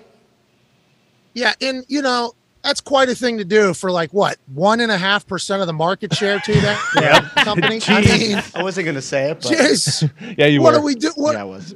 Well, you can't necessarily say it, but like it is kind of our world now. Every single day to pay attention to all that type of stuff that's going on, and we get updated by people who know all the information all the time because we're lucky enough to be with the biggest one, and we hope forever to be the biggest one because of how good they are at everything they do. But like that is just such. Like, man, I was worried about. I'm not even like Drew Brees' biggest fan, but I'm like, no way an actual company would put this out. Yeah, like a fucking guy just died to market lightning bets. Like, okay, live bets of marketing by killing Drew Brees. I mean, that's a fucking interesting thing. But I'm happy to hear he's okay. Seems like it was all work, and I got worked, brother. I will say that happened to me because I just thought to myself, no way that is something that they think would be the right move, but. Hey, we learned about it, didn't we? I just said the name of what they got, the promotion they got. I guess any marketing is good marketing, but I'll be excited to see if this boosts the market share at some point. You know what I mean? But that's a wild thing to do. That's a wild thing to do for a commercial. You know who I feel bad kill for, Drew guys? Brees. We're gonna kill Drew Brees for lightning bets. It was awesome. Did you know? I didn't know that lightning automatically kills you. I thought you just could be maimed. It's not automatic, but high percentage. Yeah, I played college ball with the guy who got struck twice. Mm-hmm. No big deal. Ian, you didn't report on it, so why didn't you? Well, what's up with that, Raph? Well, he doesn't report on college. We found out earlier today he didn't know Blake Corum's name. No, I knew his name. Mine. I just didn't know how to spell it correctly. Yeah, I saw a photo that was circulating. Thank you so much, sir. I appreciate it. The crew that has set me up every single week has just been What happened? No, they just water. Johnny just on the spot with the water. Mm-hmm. Oh, that's Mike Roman. This guy is the fucking stage manager around here. He is incredible at what he does. Obviously, we can't turn the camera around to him because it's all in stationary positions. He never wants to get seen. This guy kicks ass. He was in Montana State doing the Lord's work, trying to keep us all alive out there. But the water is fantastic. And because I am a little parched down here, the vitamins did travel. And I forget what Boo McLeod. He played in the NFL. Rapport should have reported on that. He chose not to. But I saw a picture floating around from the first hour. It was you and Ross Dellinger on the program, and you two, just a 2-shot. And I was like, boy, Pat McAfee Show's changed, hasn't it? I mean, Pat McAfee Show certainly has changed, but I really do appreciate the hell out of you for all of this, Ian. Well, thank you. I appreciate you asking me. As I was telling the boys, whose names I definitely didn't forget earlier in the show. Yeah, he forgot my name when I was going to ask Ross Dellinger a question. He looked at me and said, the boys have some questions. And then I knew immediately. He said, boy number one. Yeah. He said, okay, go ahead, boy. And that was it. Go ahead, bro. Yeah. Go ahead, bro. It was messed up. So that's happened to you, right, Pat? Never forgot anybody's names. I'm actually rather solid with names, but I could see how in Ian Rappaport's world, remember this, Ian Rappaport will answer your text message quicker than any other human that you've ever been around because Ian Rappaport lives in his phone texting people. So I don't know how he has the capability of keeping everything straight ever, to be honest with you. Like, ever keep anything straight because of how many different combos and news and everything he has going on in his life. But yeah, certainly disrespectful to spit in Boston Connor's face in the stage that Boston Connor built. And also, I assume you disrespected Ty Schmidt, one of the most talented impersonators on earth. Nailed that one. And then let alone what you said to Tone Diggs. I couldn't even too. fathom what you said to an Italian up there on the stage. Thank but you, Pat. it's okay, man. You're going to forget about people at Rappaport. You're big time. You're Mr. NFL. You know what I mean? You're Mr. NFL. True. The text message thing, I actually sort of not worry about, but I think about because I am on my phone all the time and I respond to texts 100%. Because if a coach or GM or someone texts me, you never know if they're like texting you and then going to go into a meeting. So I respond immediately. So when my friends, you and I are friends, so I would include that in the right. What's that? It broke up. Did you say? No, I said you and I are friends. Did you hear? He hears that, right? Yeah. Nothing. I hear nothing. No, looks like connection's messed up. Maybe not. Okay. Anyway, so I have to like put a delay on my text because I don't want to respond to my friend groups. Ian, you there?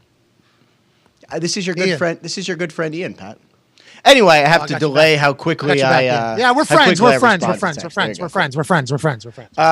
Can I just ask? So you got. I know we got some NFL stuff, and I want to go through some games with you and let you tell me who is going to win. Not for me, but for other people who might need to know that for any reasons. No, they don't. Not for me. But go ahead. Okay. That's what I'm waiting on, honestly. What is it like there? I mean, big game coming in Dallas. Like, does it feel like a big game? Or because it's Dallas, does it feel like regular? Like, so Ian, you know this, and the boys know this because we've traveled down here a couple different times. We're not in Dallas. We're in Arlington. Right. Arlington is like 25 minutes from Dallas, 25 minutes from Fort Worth. So that's the whole DFW area here. It's like a triangle almost with everybody kind of bouncing back and forth in there. And I believe Jerry just decided to bring it here because land was probably incredibly cheap at some time. Better. And it's kind of just got built up. Now, obviously, stadiums here, the old Texas Rangers Stadium. Is that who used to play here, Ty? Yep. Do you remember? Mm-hmm.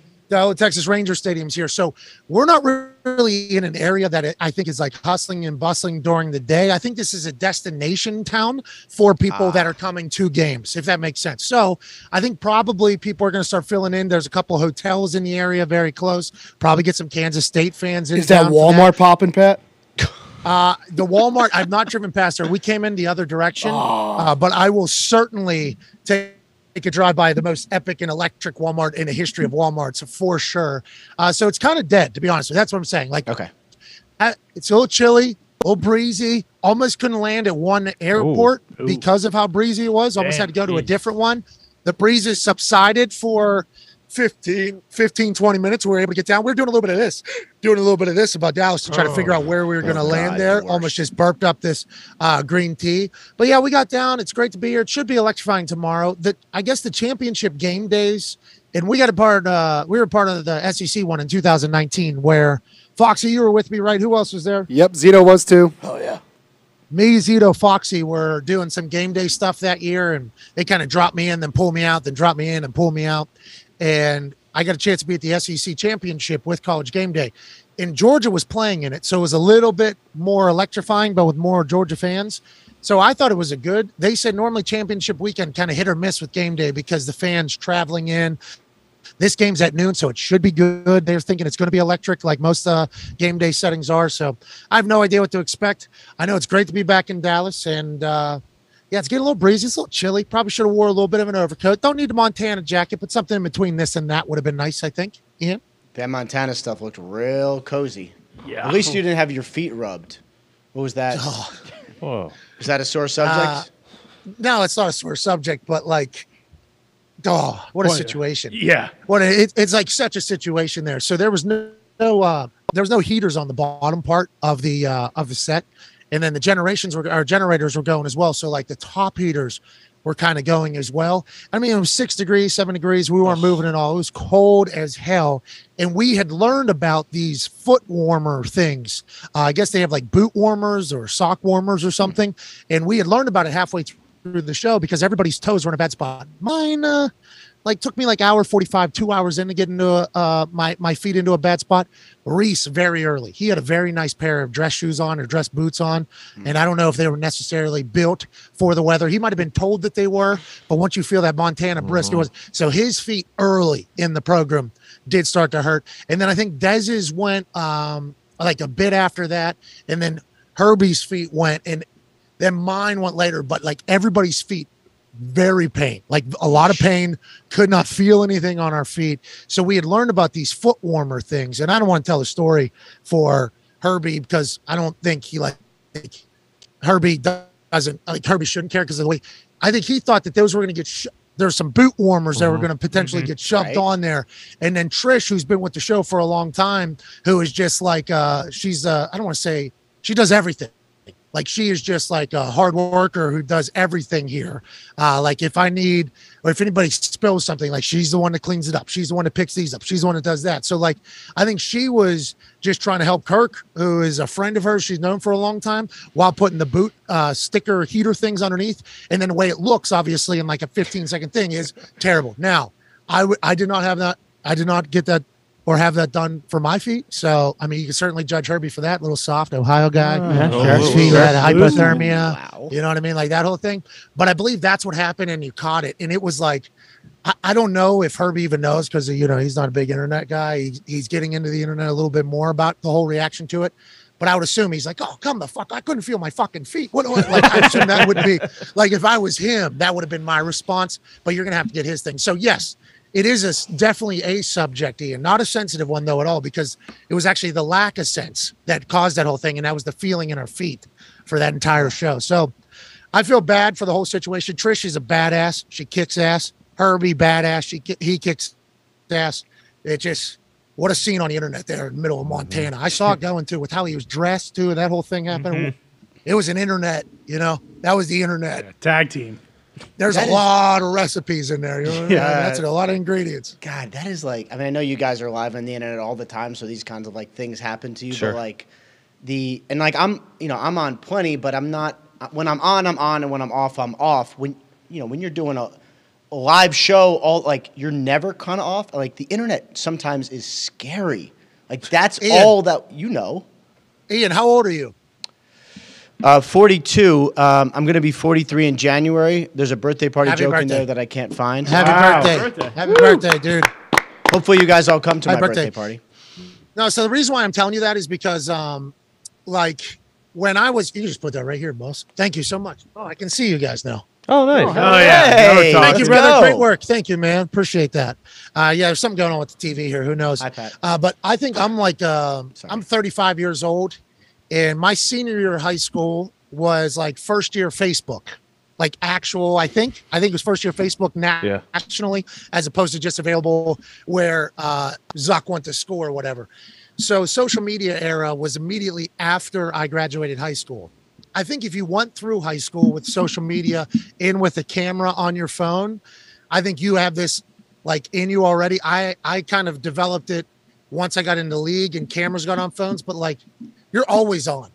Like you are, and if you're not, like you're going to get caught being whoever you are. Like that's why I think you're never going to see me ever be anything other than who I am, because like a motherfucker's going to catch me walking down the street and he's going to talk to me like if I'm a complete different person then than I am on my show, then everybody's going to be, this guy's a fugazi. This is a show. This is fake. This is all bullshit. So I think like this is a generational gap thing where people just have to know like, hey, you're always on. Like when you're in public, like everything you do is being watched by somebody. And if you watch Dateline, you understand that even more. Everything you do is being watched by somebody. And I think like when you start thinking like that, it could make people robots. I think it has done that. People are scared to have any emotion. People are scared to do anything. And I think we see that with big time athletes, especially who are younger. They're scared to get caught doing anything. But I think it also presents an opportunity for people to be like the best versions of themselves, you know, where it's like, hey, if there is an old person trying to cross the road who can't walk, like instead of like just going by, like I think there's people nowadays, because they're potentially going to get caught on camera doing it, or if they don't do it, they're going to get buried for it, they'll go do it. So I think it also has made the world a better place, although it is certainly a fucking nightmare to deal with every single day, Ian. I mean, I feel like you sort of hit on the right, sort of struck the right chord, I guess you would say, on that. Like you and I are in different levels of internet fame. I think that's fair to say. So like you just being whoever the fuck you are. By the way, I curse on your show now that I'm hosting. Hell yeah. Hell yeah. Atta baby! Hell yeah. How about it, huh? Thank you. Yep. Let's go. Appreciate it, guys. You being just kind of whoever you are is part of the reason why it's great and why this thing is great.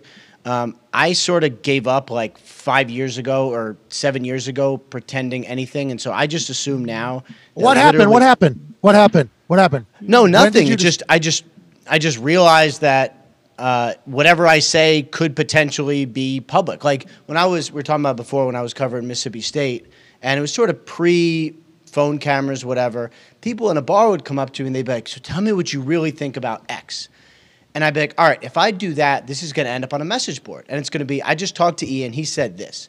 So at some point I'm like, I'm going to, one, act like a camera's on all the time, or two, not really care. And, it's not 100% uncensored, but like, I don't hide anything. My family's out there. If I have a glass of bourbon, for instance. What?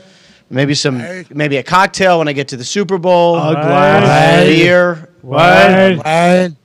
Bloody Mary on a Saturday morning to watch soccer, whatever it is. What? You're blitzed right now. By the way, Pat, declined bourbon pre-show. Yeah. Did you really? Didn't between the hours, though. You should have seen him slugging it down with his potbelly sandwich. It was wild. Hey, thanks for being yourself in the FanDuel Thunderdome, yeah. man. We just talked about you being yourself and not being something you're not. Bourbon gets shoved in your face. You say no. Okay, you're not Ian Rappaport anymore. Then you get a little comfortable. During the commercial break, they say, you want some bourbon? You're like, I'm Ian Rappaport again. Bang, sling that thing down and do your job. We appreciate that. That's a very, I think you did a good thing, Ian. Becoming yourself. I've tried hard to be myself, Pat. I think you did a good thing there. I think that's the right play. I've always got Nick used to mock me for this, and not mock me, but Nick used to always point it out. Nick and I would start talking about something, and I would just be like, I don't know, man. Like, I don't think that's the right time to talk about this or anything like that. He's go, what would you always say that I was paranoid or something? Yeah. Nick was always like, you're paranoid. Because it would be about somebody that we don't even know or somebody that's even important. I'm like, I'm not saying anything about that dude in this particular setting or whatever. And there's only 4 other people. It's like, you don't know who knows. I mean, everybody's going to say something here. I'm not going to fucking axe myself from a future conversation or opportunity in this moment. And Nick's like, you're paranoid. And it's like, no, that's just, it brings out a better version of you. It's good. Yeah. It's all good, but it is bad. You got to stay on your P's and Q's. Can't get your feet rubbed in public. It's a learning process. Yes. We're all learning. Can't really get anything rubbed in public, I would say. Just that's true, actually. Yeah. Let's get to some games. I want to get your take on who's going to win. So is that what we do here, guys? I mean, obviously, I'm a regular viewer of the show, so I know how this segment goes. But is that what we do? Yeah, pick all the winners. Yep. All right. Against the spread. You bet. Pat, do not let me down. Okay? Hey, don't you worry about it, Ian. Okay. Last night. Like Boston Connor did last night. Man, you called him boy. He addressed it. Boy one. You called him boy one earlier. Yeah. Yep. Boy one sold us all on a big super boost, and I thought we were going to get out of our super boost misery last night. I thought there was a chance. Obviously, Josh Allen's going to run the ball, and there was a couple prepared runs for him last night. I thought it was going to be good. Didn't love that Stevenson fumbled the ball twice early. Thought they were going to pull him. Didn't work. I mean, it was just a full-on nightmare super boost situation that we have experienced so many times with this super boost.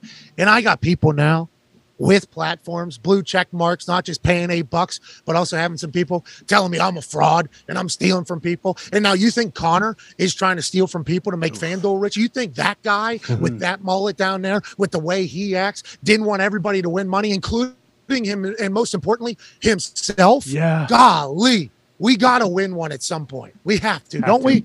Yeah, boys, it has to. Yeah. Have to. And we were close at a couple times, and like you said, there's things that just went around. Like Josh Allen, he kind of like tweaked his ankle a little bit, like he landed on it, and then at that moment it was like, that's not great. And the worst part is, I think looking back to the thought process yesterday, there was a thought like, hey, maybe we do just boost, Gabriel Davis touchdown, because even though we'll try and Diggs Diggs, like the thought was there, but it really didn't have any hope. When that fourth quarter started, I thought there was a chance, but no, I let the people down, and we'll get back on the horse and we'll get it done. We didn't talk about last night at all here. Ian, great hosting. Wanted to get maybe Pat's thoughts on last night's game. Hold on a second. Hold on. Sorry to interrupt. Yeah, great hosting. Before we get to the games, guys, obviously there was a football game last night, really important one. We have definitely not addressed this while Pat was eating fried chicken at Babe's, which is a great place, or maybe the brisket at Pecan Lodge, also a great place. Oh, Pecan Lodge. Boss Lady's the best, one of my favorite places on earth. Anyway, Pat, I was just curious. Patriots didn't play good. Bills played good. What did you think? That's a good question, Ian. Thank you so much for bringing that up. I haven't even, because normally I should have addressed that very early, but I got so jacked up about being in Dallas and so zeked out of my mind Hell that yeah. you were there in studio doing your thing. So it was hard for me to kind of stay on track and really start chit-chatting about what I wanted to chit-chat about. But let me talk about last night. What was I doing? What was I thinking? I thought to myself, oh, Bill Belichick. Bill Belichick figured it out. Mac Jones is at 380 yards in a loss. In a loss. We thought he's playing his best football in a loss. And then the Buffalo Bills started last night.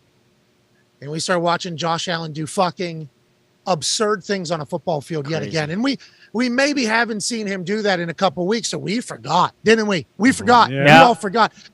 The elbow was a thing. Oh, is he throwing it as hard? Is he missing some throws? He's going short on a couple. Then the next week they struggle. The next week they struggle. And it's like, oh, we forgot. And we would like to inform Josh Allen that I do sincerely apologize from the tip of this here cap to the heel of these Lucchese's and every single part of my body in between. I'd like to let you know I am sorry that we forgot about you. I am sorry that we forgot about the type of player you are, the type of plays only you can make. This rollout jump pass thing that you showed 20 seconds ago that I'm just now seeing on this iPad, that thing was so absurd. And it felt like it was so easy looking. There had to be a penalty on the Bills. Nope. Penalty on the Patriots. They're not celebrating enough. It was bananas watching them last night. Stephon Diggs, it does appear as if he is, one of the guys who can say, I am him and say it with purpose. And then let's talk about the Patriots on the other side. That offensive line. Man. What? Yeah. They stink. Yeah, and they got bad. It's seemingly they have what? No offensive coaches on the roster, on the staff. Do they have an offensive line coach on the staff? Matt Patricia. I hate to say, yeah. Sorry, man. It's Matt Patricia. So he's spending so much time drawing up plays with that you get it, Ticonderoga #2 pencil, that he's forgot to teach the boys how to set their hips and move some bodies. What the I mean, people are thinking about Tom Brady going back there next year. That's being talked about. And it's obviously not real because why in the world would Tom go back there? That team is not the team that we think they are whenever we say Bill Belichick's there, whenever we say that they'll be able to figure it out, when we think that they'll be able to just make every game a game. Look what happened with the Bears. Look what happened with the Bills. These are primetime games. These are primetime games. The Patriots dynasty, seemingly. Oh, no. Oh, no. Shoot. Dead! I think it is. I honestly think it is. It is. That's crazy. I texted Connor last night. I said, you didn't stink. And I think that's just the way it is, Connor. I think it's the way it's going to be. And I don't love it because it's the end of something that was so fucking awesome. It was the end of something that our league had that no other professional leagues had. It was the end of witnessing greatness in real time. There will never be another dynasty in all professional sports that'll be able to match what the New England Patriots were able to do for 20 years. It's going to be impossible. With the opportunities that athletes are going to have outside of their sport to make money, I don't think it's going to keep athletes around long enough to build something that was built in New England the way it was built for the last 20-some years. That fucking run was unbelievable. Now, I was not only a fan of the run from at home, I was also a part of the run on a couple different occasions when we got run out of Foxborough or anywhere else that we potentially played them. You had nothing but respect for them. There's a lot of clauses and asterisks, about things that had happened over 20 years of dominance. And that's going to take place when nobody else can figure out how the fuck they were able to do what they were able to do, because everybody has to think, well, there's no way. This is like when Elon Musk created the Tesla. This Tesla car comes out of nowhere. It's faster, stronger, better for the environment, allegedly at the time. I'm just telling you what it was said at the time. Telling you what it was said at the time. It is quicker, faster, stronger, better for the world, and cheaper than your car is and any other car that was ever made before, somehow out of nowhere. Everybody would be like, this guy's an alien. I actually said that. All these humans have attempted to do this for however many years since the fucking Model T came. Nobody's been able to do it. Then this one guy comes in and is better than everybody ever. And he's never even been in it. It's like, that guy's an alien. Same thing with this Patriots team. Teams have been able to be good. Okay. And back in the day in the 70s and 80s when there was not as many teams and salary cap parity and everything like that. So there has been teams that have been on runs. But for 2 decades, with how the game was regulated and the parity perceived around the NFL, how any given Sunday and how many different lucky events it had to happen for it to all take place and health concerns to take place. It's like that'll never happen again, I don't think. And I know that you can add me to a long list of media folks here when I say this. But I am afraid that I have to admit at this point that Patriots dynasty is dead. And I don't like it. Not one bit. Here's a man that was on the call last night. Just walked over. Incredible suit game. Looking fantastic. Herbie. Hey. Herbie, I just cut a promo. About the Patriots dynasty being dead. Ooh. Now, you're new to the NFL. You're going to have to talk to Bill Belichick a lot sooner than me, so you shouldn't say that. But what did you see last night? I saw an offensive line that has issues, and it's easy to point the finger right now at Mac Jones and the offensive coordinator. But until they get that right, offense coordinator, offensive line coach. Well, to me, the personnel. Yeah, gotcha. Those tackles, as a combo, they would have to rank near the bottom of the NFL. So, what were your you know, the thing that really caught me, the booth in New England is really low. Like the fans are right there where you're calling the game. I just felt a sense of just acceptance of where they are. That's where Connor's at right now. Connor, is that a normal thing? Kirk's saying that's pretty normal. It really shocked me, Connor. I'm just so used to watching the Patriots. It's 20 years of excellence, and not just the NFL, but all professional sports, and to see their fan base just kind of like this ain't it, boys. We suck. I mean, whatever. Game's over. Like early, they were like that. So. But you look great. Hey, you're doing great. You're doing great. No, you're doing great. You're doing great in the NFL, isn't he? Hey. Crushing. You're doing great in the NFL. Keep it going, Herbie. Appointment TV, Herbie. Love you, Herbie. What's that? Who's got the best picks this week? It's not going to be me, pal. It's not going to be Connor either. He just lost Super Boost last Yeah, night. it But was Tone bad. Diggs is probably the right guy. Tone, give us some winners. I'll send you Tone. I'll send Tone's picks to Herbie. No, Okay, you're not Herbie. bothering us ever. Kirk Herbstreit was on the show. Hell yeah. Hell yeah. Maybe That's Herbie. great. Thank you, Herbie. Hey, Herbie. That was my second guess. Herbie. Yeah, but that is like the vibe from New England. To Herbie's point, like getting that whole entire sense from the crowd, like because of the fact that when you mentioned the 20 years of the dynasty, like because of those 20 years, like it's not a fan base that wants to go to the playoffs. Like they want to go to the fucking Super Bowl, and it's not like anything where we're not sure if it's our year by week, 12, 13, whatever we just started yesterday. Like by now, in previous, 10 years ago when Brady was here, by now we'd know, like, okay, this is the team that's going to go. Like it's not like it's September where we start slow. Like this is the important football. We know by the start of December, like, yeah, we have a team that's going to go to the Super Bowl. And I feel like a lot of fans have, known that we don't have that for quite some time, and that the two teams in the division, the Dolphins and the Bills, are a team that can, because they are so good and because of how many weapons they have. And to your point, Pat, too, like when you look at those last 20 years, has there been this much talent? Like it feels like now in the NFL, just across the board, there's so many better quarterbacks, wide receivers, teams as a whole, versus when you look at, when the Patriots were doing that dynasty, it was Big Ben, it was the Ravens, and Flacco, and Big Ben, Peyton, and that was kind of it. And even those teams, when it got to the playoffs, something would happen. Like you mentioned the luck, like the Patriots are what? They're offsides against the Chiefs away from having 5 Super Bowls. Right. They're a throw against the Seahawks away from having 4 Super Bowls. And then they're what? The biggest melt in probably the history of the NFL from only having 3 Super Bowls. Like so many different things happened during that run that I think you can look back on now like, yeah, that just won't happen again because of how many, bounces went one way or the other. And then you look at the Chiefs now. Chiefs, after they won that first Super Bowl, this team's the next dynasty. They've been to an AFC championship every single year that Mahomes has been the starting quarterback, but they've only won 1 Super Bowl. Like, it's just so much more difficult. And when you look at Brady, that age group was kind of the team that kept it together, but also he was able to take pay cuts. The head coach was the GM. Like, there are all these other things. Mahomes is on that program a little bit, though, because he has a contract that's very, like, that would be the only Pat that I could. Hey, are they going to restructure that, Ian? Are they going to restructure that? I think they will eventually, but I don't think it's going to be anything that's going to cripple the team because similar to Brady, it's important to Mahomes to keep things together.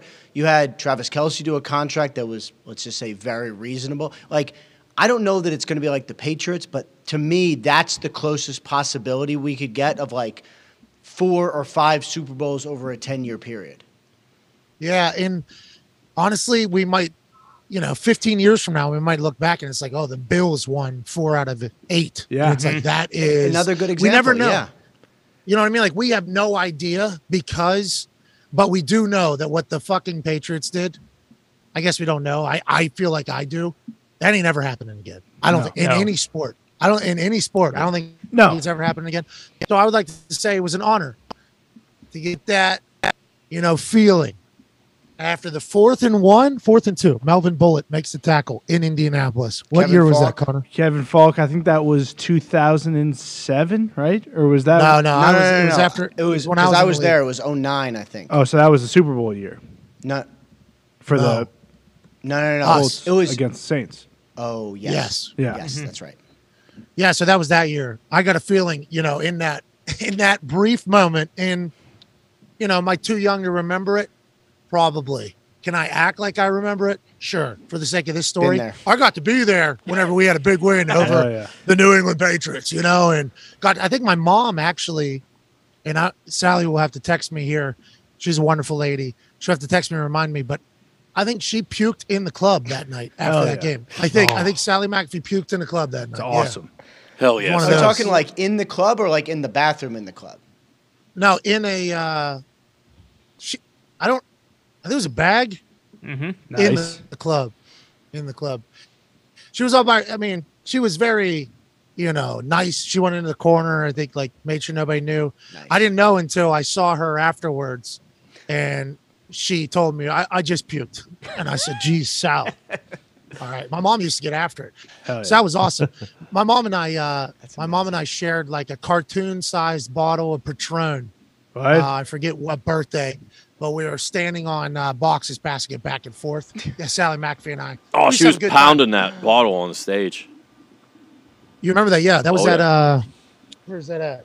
The Vogue. Some Vogue, yeah, like a music venue. My mom and I were there. Yeah. Nick was there. We're just hammering this Patron bottle that was like this fucking big. It was the biggest. It was a cartoon-sized bottle. I've never seen it. But anyways, yeah, after that game, we had big celebrations for all those things. What a run. Congratulations, Patriots. And we're not saying you won't make it into playoffs again. We just don't think that team for a long time is going to be able to battle against the Goliaths of the AFC right now. Yeah, right? No chance. And that's why last night I sent you that text. I am just grateful that I was able to be alive during this time where my entire life was AFC championships and Super Bowl appearances. And even because of that team, don't you think, you mentioned the Bills maybe winning, 4 out of 8 when we look back on this in 15 years. But with how good the AFC is across the board, what if the Bills only go to 2 Super Bowls, 3 Super Bowls because of Mahomes, Burrow, Lamar, that's something Herbert. that really is different from when the Patriots were. I want to get to Pat's games in a second so people know. No, we'll go quick through those. Don't worry about it. We got time for good conversation. Okay, cool. And your information. We need your information. Cool. Oh, yeah. So I think that's part of the problem because if you think about when Brady and those guys were really, really dominating, it was the Colts who, I think it's fair to say Brady had their number a little bit. I'm sorry for present company excluded, plus all the Indianapolis fans. It's very fair to say. It's not like there was a lot of dominant teams in the. It's not like there was a lot of dominant teams in the AFC. Now, if you were to say to me right now, Chiefs. Who's the favorite? Who's the favorite in the AFC? Chiefs are right now, but Bills are right. Right, but then would you be surprised if the Dolphins made the Super Did Bowl? last night change anything? I don't think so. Personally, just because of how no Vaughn last night. Is he coming back? He's coming back, right? End of the season. He's going to come back probably January whenever that Sunday is. So I think it's January 1st or 2nd. Fresh. Yeah, I think Miami. Was the estimation. Yeah, the second time they play Miami at home. Well, that's the other thing. The Bills, as an organization, they'll be fresh, very fresh, just like Trey White. Better than ever. Yeah. That's the other thing. It's Bills might. No, it's cool. Bills might get back 2 of their. Tre'Davious White is slowly come along. They took forever to put him on the field, but they handled that so well. didn't rush him. And like you guys know, like when you come back from an injury, it takes a while and you got to trust it. You got to mentally trust it. He was not there until now he is. Vaughn goes on the Voncast, which is kind of like a podcast, but it's his name, so it's a Voncast. Hell yeah. Oh, like this is an Ian cast right now, kind of. I wasn't going to say it, but yes. Oh, a rap cast. Cypher. Yep, Rapcast. This is the Pat McAfee Show. On the free and action streaming. Me not knowing what that stood for was truly an amazing. We had to look it up. We didn't know either. Oh, you didn't know either? No, it's fake. No. It's not real. It's not a real thing. Yeah. You made it up for a marketing thing. For you guys. Just our podcast is available on smart TVs, basically. Yeah. Right? Bingo. It's called Fast. Smart TVs. And where podcasts are. Smart TVs and where Ours is on podcasts are. Fast. We're Fast stuff streams. Anyway, Hell yeah. and so the Bills, so Von Miller goes on the Voncast and says he's going to come back in 1 week. And the Bills, instead of being like, all right, what a warrior, they're like, no, you're going to come back in 4 weeks. We're not going to rush you. We're going to make sure you rehab properly, and you're going on IR. And to me, it was like, teams can be needy to get injured guys back. This was the opposite. Like, they handle everything so well, Yeah, I saw Bean at the Ohio State-Michigan game, and I'm a massive fan of his because not only how nice he is to us, like coming on our show and chit-chatting with us, but like also the way he has gone about building the team is one that if you're going to be a GM, you would hope that you'd be able to do. Now, I've always said I want to be very aggressive if I'm a GM. Give me all the vets because they're proven. He's done that. He traded for Stephon Diggs out of Minnesota when everybody thought Stephon Diggs was maybe going to be a team problem. Brandon Beane said, I don't give a damn. He'll get into our culture, in our team, in our facility, and it'll be great. He's gone there. He's paid money to Von Miller whenever he thought that he needed a closer. He's drafted well. He's stayed committed to Josh Allen because remember, year one, not that great at football. Year two, got better, nowhere near like – potential bust people are talking about. Is Josh Allen ever going to be good? That was actually a conversation that was happening. And Cam Newton was available at the time. And I, as a stooge outsider, was like, hey, are you thinking about bringing Cam Newton in so Josh can continue to develop? And Cam Newton is like similar style, similar size as Josh Allen. He came on our show and was like, no. I would like Josh Allen to know that we are building this team around him. This is his team. There was no conversation anywhere. And as soon as I heard that, I'm like, I love this. Like, this is what you would want if you were a player. If you were a fan base, I assume there whenever they got rid of Tyrod Taylor, after Tyrod Taylor gets them to the playoffs for the first time in a long time, and everybody's burning outside going, what are these? They finally have success, and they fucking burn it down. It was like they had patience. They fucking grew a quarterback. They've spent money. Yeah.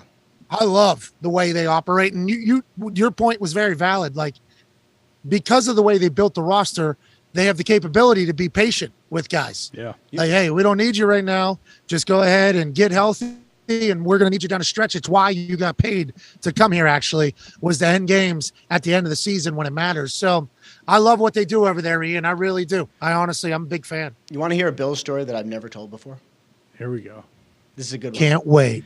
This actually. Hey, welcome to the Rapcast. Welcome. This actually this might surprise you. Takes place in a bar. What? Shocker. I had a drink, maybe two. What? So anyway, What? we're at the league meetings in December, Josh Allen's rookie year, and at that point, we sort of didn't really know what he was, and I wouldn't say played great, and the jury was definitely out.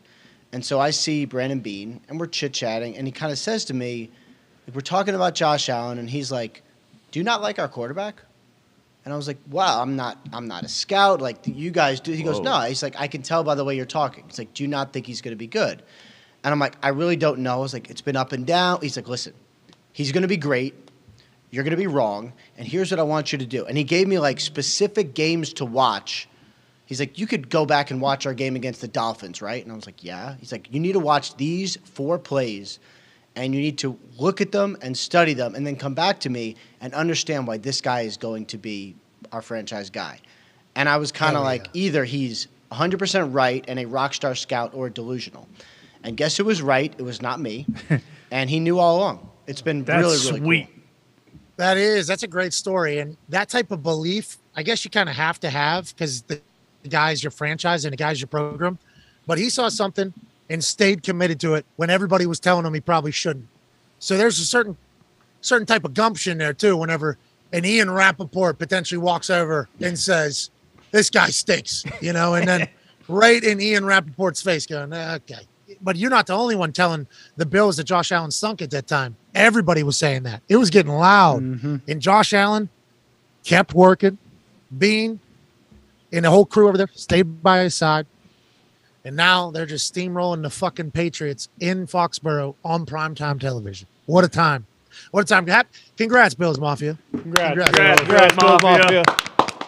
You guys earned that thing up there in those cold winters. I just hope for their case, he's not the Peyton Manning of this Brady, era, and Mahomes is Brady. Just for their sake. I'm not trying to throw a shot or a shade or anything like that. Just hope he wins more than one Super Bowl with the Bills. I think they'd be okay with one right now. He could be. Let's pick some games. He could be. All right, let's pick some games Rosberg for recreational purposes only. Not for me. No, these are just strictly kidding. for gambling reasons for me. Not for Ian, though. But for Right. me, they're gambling because we do the spread. We'll start with the Jets and the Vikings, Rappaport. Anything I need to know on these two games? Yes, Jets are not going to have Michael Carter, their running back. So a running back I had not heard of until last week is probably going to get a lot of fantasy yards. Okay, not only fantasy yards, but also the Jets give me the Vikings -3. Even though I don't want to be on a receipts video with Gary V. Okay, Yeah, don't want point. it. Don't want it. No. I appreciate Gary V. I don't want that. Sorry. Broncos Ravens, Ian. Obviously, Lamar favored at home by 8.5 points. The Broncos are quite a sociology experiment right now, with many people reporting, including yourself, that half the team went to Russell Wilson's birthday. That's a lot of people. Yeah. That's a lot of people. Is it? People Congrats, teammates? Yes. 27 teammates coming to in the middle of the season. That's a lot, isn't it, Ian? I thought it was a lot, but people took it like it wasn't a lot. I have no idea. Like if I invite all my friends, Who are the like, people? what Who are the percent- people? Your suit friends? Yeah, Your Marks. suit friends? Who are the people? Well, I only have non-suit friends, but no, I mean, people. It's the kind of thing where like you report on it, and I didn't. I think it was Mike Kliss in Denver, but like everyone texts about it because it's such a big hot button topic. Like, what's a good number? What percentage of friends? I have no idea. Yeah, Kevin Costner, obviously, in draft day. Nobody came to his birthday party. Like, I Yeah. think that is Bo why people, Callahan. and it's real. That's right. Hey, that's very real, though, too. Like, that's a real thing. Have to have a relationship with the locker room. That's why what's going on in Arizona is certainly worth watching between Pat P and Kyler Murray. But, like, Ian, Yes. richest owner in the NFL, already paid the quarterback who appears to stink at football now. I don't know why. Maybe an ayahuasca trip. Are they ever going to move on from Russ, or are they going to continue to build around Russ? Is this going to be because Tepper? You know what Tepper did? Tepper came in and said, "Give me that coach, give me that quarterback, give me another quarterback, give me another coach, give me another this. I'm building another facility. Oh, you're not going to pay your half? Well, I'm filing bankruptcy then. Oh, now you're going to sue me for $500 million. Okay, you didn't hold up your end of the bargain. I got lawyers as well." And then he just moved on until they got a winner. And I'm not saying like Tepper's business style is anywhere near the same as the Walton family's Right. business style, because like Tepper bought out some old supervisor of his mansion and just tore it down just to buy the supervisor's mansion. Allegedly, like Tepper is like a fuck you type businessman. I think that's the type of operation he runs. I don't know if the Waltons do that. Do you see them maybe getting a little antsy with moving on to a new experiment for that team, or you think Russ is there for the long haul? I don't know. Nothing's impossible in the NFL. I mean, I remember thinking a couple years ago, the Rams are stuck with Jared Goff, and I don't see how they get out from under the contract. And then they traded him Detroit. and they got Matthew Stafford. And Goff's been actually, honestly, fine. And Good Stafford player. took him to a Super That's Bowl. right. They got like 4 wins over the last 2 years, 5 wins. Yeah. Hell yeah. Crushing it. True, but the rest of the team stinks too. But they're getting better because they have Dan Campbell, who was on that show at the beginning of the year, who was great. Anyway, Yeah, the draft pick, too, now. and Yeah. the West, Yeah, and, man. and they get the Rams like maybe top 10, probably draft. I mean, that trade's gonna Hold on, though. Yes. Hold on. That was still Goff picking up the full contract, picking up Goff. Foxy, still a loss, right? I mean, that whole trade. Definitely. If this team now had Stafford, it would be fucking unbelievable. Stafford's sitting there watching this team going, whoa, offensive line, whoa, run game. I mean, the defense still stinks, but he never had either of those in 12 years in Detroit. Well, hang on a second. Okay. So if the Lions could draft a franchise guy with this let's say 4th overall pick. Wouldn't that be who's it going to be? Whoever it is. CJ Stroud. Right. Someone like wouldn't that be worth it, right? As like a Lions fan? 2 years of no Stafford, rebuild, and then you have a franchise guy? And the whole point is like normally the Lions don't hit on these guys. Now Brad Holmes, new GM, has been great, so hopefully they do. But yeah, I mean, at the He's end the of guy that said give us Goff's contract, though. Yes, exactly. But maybe they did zoom out and say, "Hey, 3 years down the road, right? We're going to be able to draft somebody very good." Yeah, maybe they did. You know, they said for the next 2 years we're going to pay $400 million to this guy. We're going to win like one game for every $100 million we're paying him, and then 3 years from now we're going to be able to get a good quarterback. Maybe that's what they did at the time. But nonetheless, do you think Denver? What do you think? Do you think they'll stick with him long term or no? They almost have to stick with him for another 2 years, but they don't have to to. Like, they could just eat an enormous cap hit and just be like, we're going to be bad. But, I mean, my guess as to what happens is, like, they're going to have a hard decision. Let's say they'll have a well-thought-out decision at the end of the year about Nathaniel Hackett. That's the first thing. If they decide to move on from him, which is certainly possible, then my guess is they have a coach who's going to be able to get Russell to play better. That's what you said the other day. Do you think that's crazy? Well, no, because, like, I don't think it's crazy because that would make sense to me. Like, hey, we paid this guy. What if Sean Payton million says, you know what, I'm going to take all that Walmart money and I'm going to go to Denver and I'm going to coach Russell Wilson? Like, would that be worth it? Damn. So is that something? Is that a situation where the Waltons could potentially change the game for coaching salaries there? That could become like, yeah, we're doing business how business is done. Like when Deshaun Watson gets 200 and whatever guaranteed, 230 from Cleveland, we actually thought to ourselves, you know, and this would be giving a guy a lot of credit, has him. But what if he did that to price out the Cincinnati ownership and the Baltimore ownership, who can never pay a quarterback that amount of money because of the money that has to be held up in escrow and guarantees, which we're currently watching unfold with Baltimore and Lamar. And we're going to see potentially with Joe Burrow in Cincinnati, even though they sold the rights to the stadium and to the bubble that they built. So they're doing business in Cincinnati, which is good news. But could that happen with the Walton family with coaching? Like, do you think there's a chance that they're just going to reset the bar? Because what is the bar right now? McVay's making what, like $14 million a year or something like that to coach? And then that means Belichick's making $15 million a year. And what is what is the bar right now? And that's how you would get Sean Payton, right? Because he's going to have his options. And are we all just under the assumption he's definitely coming back next year, Ian? I'm not under the assumption that he's definitely coming back. I think he's going to be very, very choosy. So, like, you know, I know he likes L.A. I know that, you know, if there was some sort of L.A. opening, maybe he'd be interested. Denver's pretty close to L.A. If they have an opening, you know, there's a lot of ifs, but I don't think he's going to jump at anything because he just is dying to be back in coaching. I think he likes the TV world. Why would you not like the TV world? It's great, right? This is the internet. Like this. We're not even on Fast. We're not even on Fast. No, we're not, unfortunately. Not on smart TVs. That's disappointing. But I don't think it's a given. But I think he'll be very choosy. But you know, here's the other thing: would he want to coach Russell Wilson? Does he think he can fix him? Because the Waltons easily go, all right, $25 million a year. You're our fucking coach. Figure it out. I was going to say 20, but yeah, I mean 25 would probably do it too. I mean that's real money. And then what? The next good Vrabel? What's Vrabel going to ask for? Like if a team like, all right, well, I'm going to need $30 million. I mean, it's going to be like Andy Reid. Right. That like resets the whole. That resets the whole market. And all the other owners will be mad, just like they were mad at Haslam. But they'll be fucked. They won't. No, they won't be. They'll be just angry, but then pay it. Oh, you think like that's going to happen with the Baltimore? You think? I mean, at some point they're going to do a deal with Lamar. I think. Maybe. I mean, or not, or just let him be a free agent in 3 years. And I don't know. These big money owners that are coming into the league could big bank take little bank. All these other owners, if they wanted to, like listen. Yeah. What happened with Deshaun Watson 230? If you look at it from a strategy, which once again we're giving way too much credit, they priced out a lot of teams of getting the best quarterbacks in the NFL. If you start doing that with coaches too, you just start pricing out teams that can't afford a particular coach who's a good coach. That could become a thing. Like that could be a thing. That's how you could really do that. Wow. Yeah. You got Bezos, Jay-Z, and McConaughey coming into Washington potentially. Exactly. Imagine them just being like, God, it ain't our fault that the Brown family over in Cincinnati can't pay you, right? That ain't our fault. We got a guy that owns the network.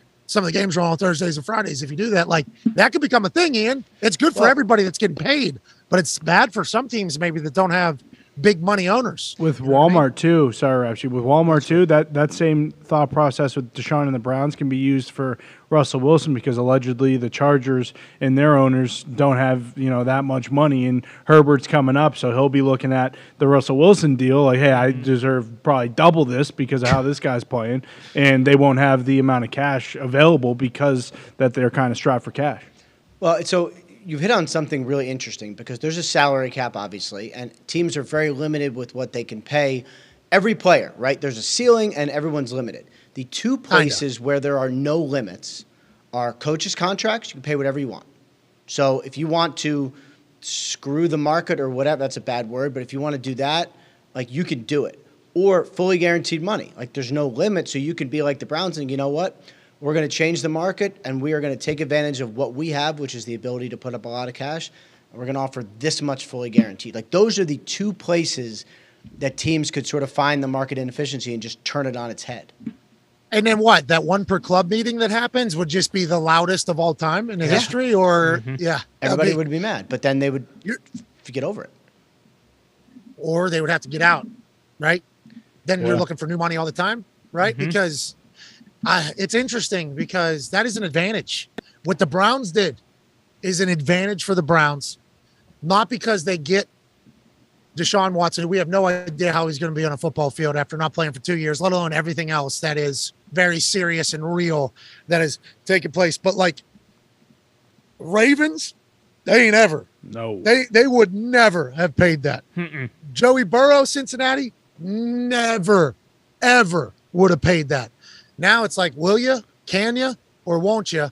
And they're just going to be banking on Joey and Lamar, hopefully taking very, very, very team-friendly deals, even though, to contradict your point completely, salary caps don't matter. All right, let's get to picking some games. All right.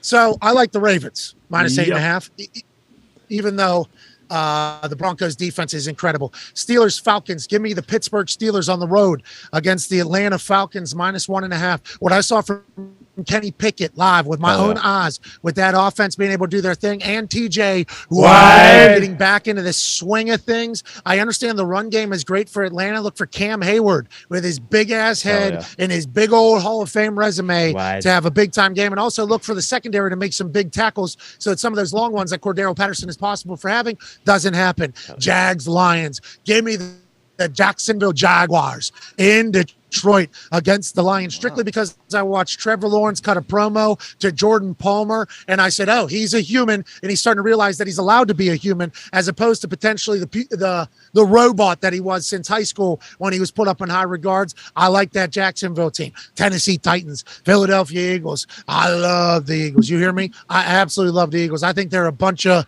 dogs in the city of brotherly love, the first ever capital of the United States. But I also like me some Mike Vrabel. So give me the Tennessee Titans +4.5, but I think the Eagles win that one. Cleveland Browns, Houston Texans. Give me the Texans +7, just because of everything going on. It's going to be loud down there. Give me the Texans +7, even though I think there's a chance the Browns win that one. That's a leaner. Washington, New York Giants, Commanders, Taylor Heineke on a roll, taking on the Giants, who everybody loved just a few weeks ago. Now they're dogs at home in the division to the team that put up that statue of Sean Taylor.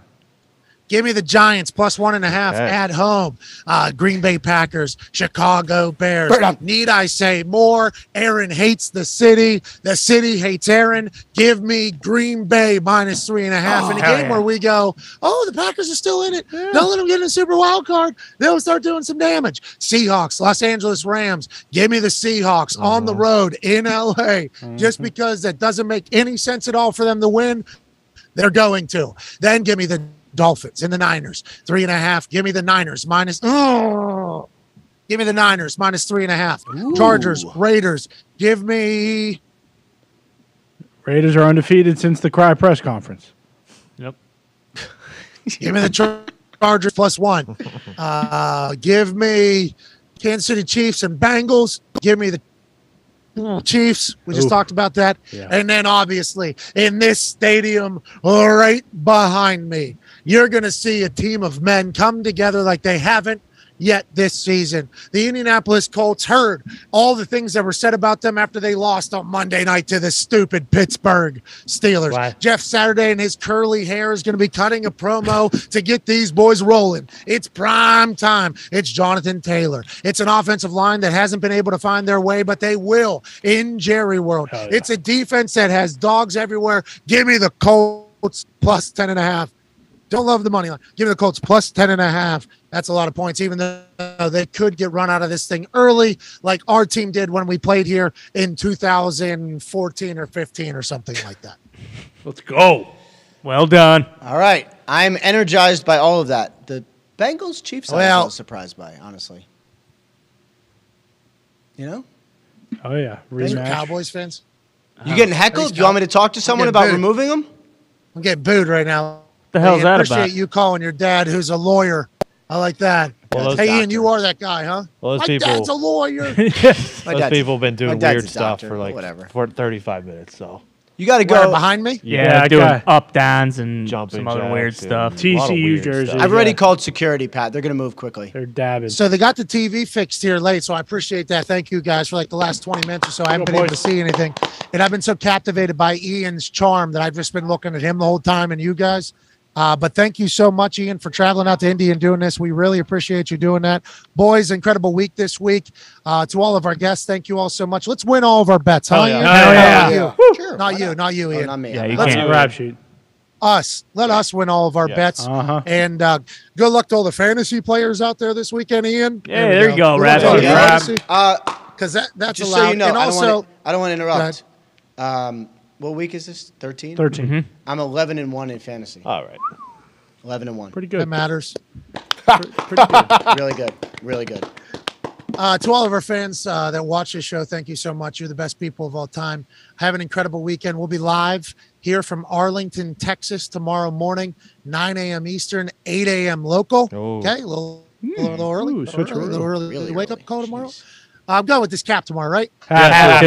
to. Have to. It's perfect. Looks damn good. Absolutely perfect. And get some cowboy boots so you can match them with the. Ian, don't be a I- mug. on. I have cowboy boots. Boom. Boom. Boom. Oh. Boom. Boom. Crocodile, what's going on? What are we working with? over there? Cayman Croc. Yes, you got it. Way to go. Good eye, pal. Good eye. Yep. These are Lucchese's. I heard there's another boot company that came by. I appreciate them doing that. I'm pretty loyal Sorry. to Sorry about it. pretty loyal. Got a lot of these. They're good people, but I'm open. I'm open for conversations, of course. wow. Thank you all so much. Ian, crush it this last hour, pal. I can't wait to see what you guys give away. Hell yeah. We have to give away something. You have Yeah, to. your phone. Yep. Can I wipe it clean first? Nope. All right. We'll let you know. Babes in Pecan What- Lodge, Pat. Babes in Pecan Lodge. Those are your spots. Hey, just want to let you know, just like we talked earlier about always being on, everything that's in your phone, anybody can see it at any point. Boom. You need to know that. Yeah. Okay? Be careful. Think about that. I got to go. Like there's some 12-year-old who's sitting in some building over here that could just hack into all of our phones right now if they wanted to and just be like, boom, boom, boom. So remember that as you're living your life. Just remember that as you're out there. Very That's haunting happening. goodbye. So maybe clean your cookies off your Safari there. Yep. Good Ian idea. Rappaport. Jeez Louise. Delete your What, search what type history. of pig is hosting the show right now? What are you? It's crazy. He's a drunk. What are you searching? Huh? Oh, who's this guy got? Should I? He's got hold on. Balenciaga. Should I as one not of his be top- accepting all cookies? I accept all cookies. Should I not be? No one told me not to accept Don't any accept cookies. cookies. Never. Especially from Well, now strangers. they Never don't let us accept do- cookies? Not from strangers. Hold on, they don't let you do anything now, though. Like you have to accept cookies, don't you, on everything? Yeah, I Yeah. always Every- accept every- the cookies. Yeah, you gotta. Yeah, but I don't think you're supposed to. I think it's become a new thing where you just like they force you to on all these websites. That's why Twitter. Thank God it's still alive. Hell yeah. Thank you. Thank you, Elon. Yes, our lives Even are though much they better got a lot of cookies to deal with over there. They They do. got a lot of cookies. Yeah, to- a lot they of people. banned. Hey, they kicked. Yeah, he's They at. kicked Ye Yep. off the platform. Out of They the say, club. "Yay, listen, you're really Elon's like, yay, I'm like a free speech guy, but like, you're really fucking being an asshole. Like my whole thing, and it's like first couple weeks I own this thing, yay, like free speech, free speech, free speech, and then you come in here like, yeah, this is free speech, and then you kind of give everybody that's against me all the ammo that I've been fighting against. Yay, could you maybe not be like that hateful, mean, and just try to tear it all down in one night. I mean, I played golf with Chris Paul. Yeah. Yeah. Whoa. That's right. Good guy. He had a wild night last night. Yeah. Chris Paul. He is the Chris most. Paul had a He is the wild easiest. night. He is the easiest out of all time. Honey, you gonna believe what? Chris- Did you see what this guy said earlier today? You're gonna believe what this fucking guy said? Oh, you're gonna believe the guy who was wearing a mask on with Alex Jones. Okay, yeah, sounds good. Why was he wearing How a about- mask? Bro, how about Alex Jones in that one clip going, and this is Alex Jones we're talking about.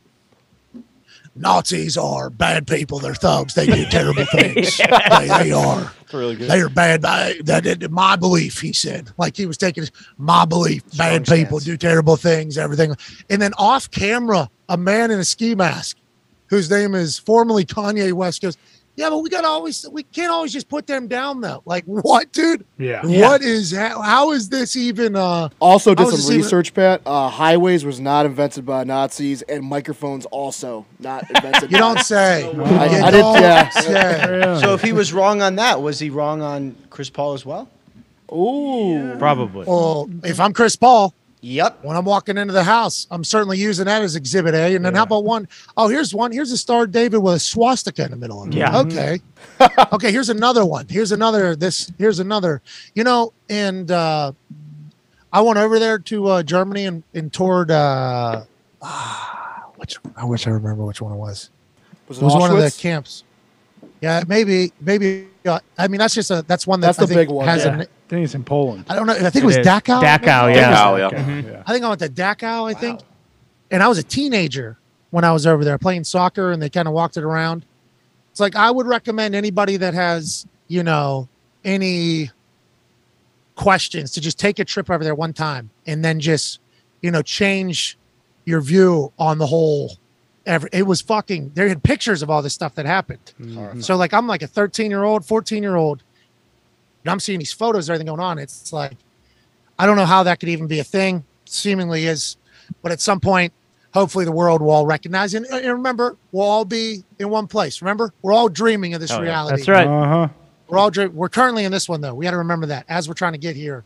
We'll get there someday though, won't we? Yeah. We'll Hell get there yeah. someday. Amen. Hell yeah. Won't we? Right. yeah. We'll get there someday. Maybe. Hopefully. Whoops. Hit the microphone again. Third time. Sorry. Not created by Nazis. No. No. My friend that you just said. American made. I was, Pat, before you go, this is important. So I was settling into my new spot here, which is really nice, by the way. And I was nervous because I see you on this and you're kind of above the microphone. I was nervous that people would not be able to hear me. So I was like, make sure that I'm close enough to the microphone. And then I get here, and what I realize is I'm here and you're like here. So if they can hear you, they can definitely hear me. And it was really a tough moment for me. I got about a half a face on you. Yeah, half a face. I think that's what you just. Yeah, you just whole did. head, I'd say. But No, I Did wouldn't they- say that. The boys were planning some things to make you like a little taller on the seat or up there. I'm happy they didn't do that because I told them we are not a sizist No. operation. not at all. As Foxy zooms out here, you do kind of look like one of those mini figurine things. No, I don't think so. That kind of get put into the Hold on, set. let me be big. Is this like Hell bigger yeah. now? Yeah. That did it. Hell yeah. Actually, Yeah. Yep. kind of made it work. Did you think about where Ian or Yeah. Connor? You look like your Guy Fieri, the top of your hat. Yeah, here we go. Pretty awesome. That is amazing. Thank you for dude. blocking that camera That is yesterday really too. funny. Wow. Ian, I Yes. appreciate you, man. You're awesome. Thank you for doing this. Not a lot of people would for us, and we're very, very thankful for that. So keep crushing it. I'm gonna get out of here. Somebody else is supposed to be on this stage.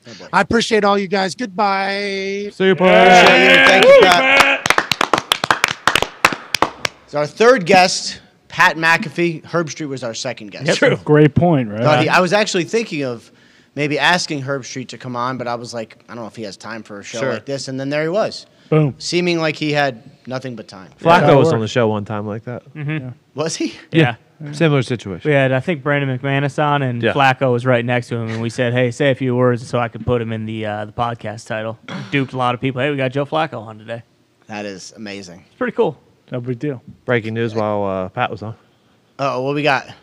Stafford has cleared the concussion protocol, but he's not going to play. Okay, season's over. Yep. Did they say season's over? No, they did not. Yeah, but we But can if he's say healthy and he's not playing, Wait, he's season's not over. What'd they say? I guess I could look it up. It but- Donald's not says, playing? according to Sean McVay, quarterback Matthew Stafford has cleared the concussion protocol. He will still not be out. He So will still be out on So Sunday. just week 13 that we know of. Okay. So that's actually, so this has been, and I don't know how much you guys want to go into concussion protocol stuff with Stafford, but I did some reporting on this last week. When I'm not standing in front of this regular-sized desk on an internet show, I do some reporting. And Stafford was not diagnosed with a concussion the second time. Oh. He was like placed. Tua. Neck back Right. injury. Not like that. So he had a concussion the first time, went to see, I believe, 2 concussion experts, was not diagnosed with a concussion, but because the team couldn't rule it out during the game, he was placed in the protocol and ended up being a neck injury. That was probably more like a stinger than anything else. So he had kind of lost some feeling in his legs. That came back. That was getting better by last week. Now is better, so he is cleared, but still not going to play this week. And then the biggest question is, they've been pretty clear that they do not plan to shut him down. But then it's like, what do you do? Like, shut him down. Good question. I mean, their season's over. But then, which usually I'd be like, obviously you're right. Like, shut him down, lose, and then get a. I would never support losing on purpose. I'm just saying. Tanking. Right, that's against the rules. I guess there really is no tanking either because they don't get their first round Right. pick. Doesn't that So- change everything? So what are they just I mean, that's playing season. for pride? I don't saying, know. though? Their season, like Aaron Donald's out now. Like, just fucking right. Yeah. I mean, it's Just take an extra off season, longer one. But there's no chance. I mean, look at that. So that would be if and look, I know the Rams do all of this by design, right? But if they had that draft pick, there'd be a real argument to like play the young guys, but they don't. So why would Stafford not play? Because he doesn't want to die on the field. Yeah, I just noticed looking at this, like, what's up? It's gonna hurt when my team, the Steelers, have the 14th pick and they just have one more win than the fucking team that has the second overall pick. That's gonna sting at the end of the year. Yeah, it's going to be tough. When was the last time 4 of the top 10 picks were traded? Same by record. other teams. Didn't we do this last year? Did the Jets and Giants had 2 last year, right? Mm-hmm. And was there any other team that had a trade draft? Who was it? Lions. The Lions had a second, or no, they had pick number 32. Yeah. But that was the trade. But and they which they didn't traded trade it up up for Jameson Williams, which I have a question for you. When can Lions fans expect Jameson Williams? The Jets had 2 last year as well. Jets right? had 2, Giants had 2. Yeah. Jets actually had 3 in the first round. Almost had 4. Yeah. They tried to. We know this by now, but they tried to make it 4 with Breece Hall, who they think is going to be an absolute rock star. Seems He like was. they're right. Oh, I have a question about yes. the Jets. Go ahead. You mentioned the rookie running back who played last week. Why was James Robinson a healthy scratch? Didn't work out in Jacksonville apparently, and now he's healthy scratch with the Jets. Do we know why? Yeah, I mean, they talked about how they wanted a little more juice, they say, like a little more speed, a little more kind of like big play. Urgency. A little more urgency, and they got it. And James Robinson was not happy, and obviously they traded for him, so like I think they would like him to be work good. out. Yeah. However, similar to Zach Wilson, like the only thing that really matters is just do you win games, and that guy helped them win games. So like that, I think that was okay. But James Robinson will probably not be happy if he's inactive again, and that's maybe he's not because Michael Carter's going to be out. Jameson Williams, your question. So this is his, I believe, second week of practice. Sounds like he looked good. I knew he wasn't going to play after the first week. There's a chance that he's activated Saturday.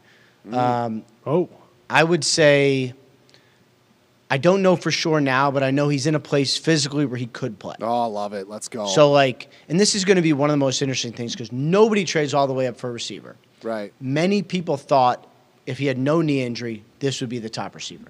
And we've seen some good ones, like Olave's really good. Mm-hmm. Drake London's really good. Like, there's some good receivers. And I think most people agree. George Pickens. Dog. George Pickens is pretty good. Yeah. Watson's Garrett been good Wilson. too. Yeah. Very good. Wilson, yeah. Garrett Wilson's been I mean, this. Fucking. It's like all these receiver It's like the salaries. last 5 years. Traylon Burks They've been covered so that. Traylon Burks. Traylon Burks, and who against Packers. everybody killed. Yeah, but that's- Everyone killed the Titans for the AJ Brown trade. Mm-hmm. But like, there is a possibility that this ends up being like the Jefferson Diggs trade. It's like Burks has been good. Yeah, he's been pretty good. Last 2 weeks, yeah. And, got to do this, but the Lions thought Jameson Williams was a guy that you would trade a, premium pick for. He probably traded would all have the been way the up. top wide receiver. He didn't. Yeah. So, what if he's good?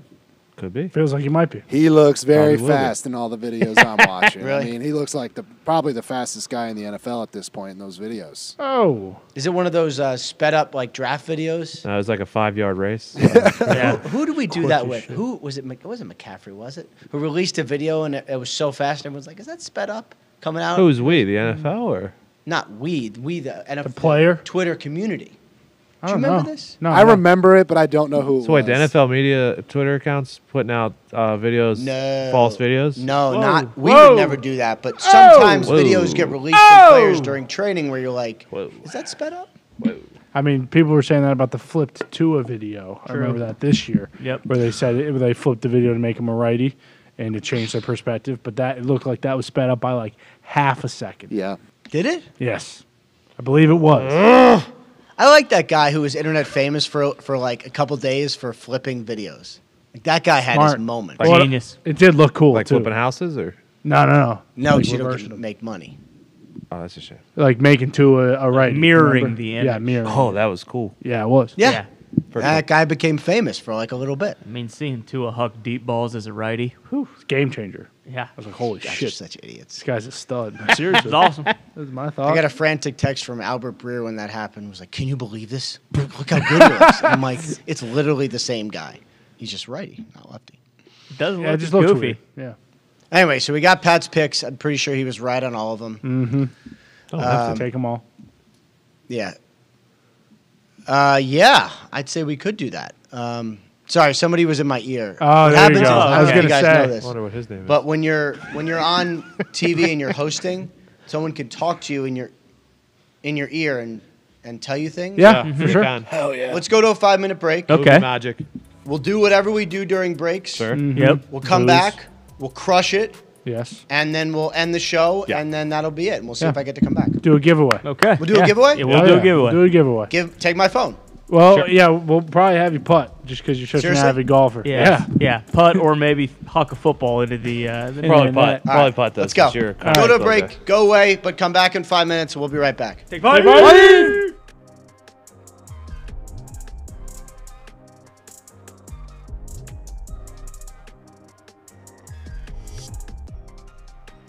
Hi, how's it going? My name's Pat McAfee. Used to hold balls for Adam Vinatieri. Now I'm in his home state.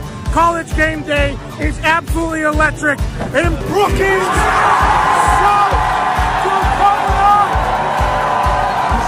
Let's go! College Game Day has made the voyage to Brookings, South Dakota to experience a game with the best fans in college football.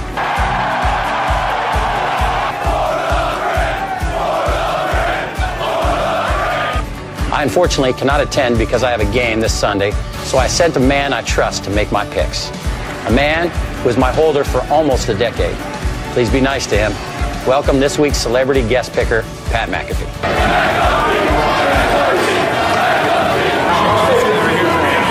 Go big, go blue, go Jacks. Hosting Auburn. Yes, everybody saw this. The best fake punt in the world. What do you think, Pat? I absolutely loved it all the way up until execution time. That is not what we like to show in the brand headquarters and punting and kicking world. Oh, dance off. Oh, let's get weird. Yes. Duck that, huh? Bang! Right off the top of the dome. That makes it a lot easier when you got a dummy standing right in front of you like that. Running. He's Hayden Daniel Russo. Wax on, wax off, knee to the face. World Series. Go, Yes. go, yes. These teams stink. With that 15, they celebrate by doing shotguns. And I know they figured it out. I'm going with the University of Virginia Cavaliers. That was great. Whoa! I will never ever in the history of my life cut against that ball. Oklahoma State is the winner here. It does not matter. Not so fast again.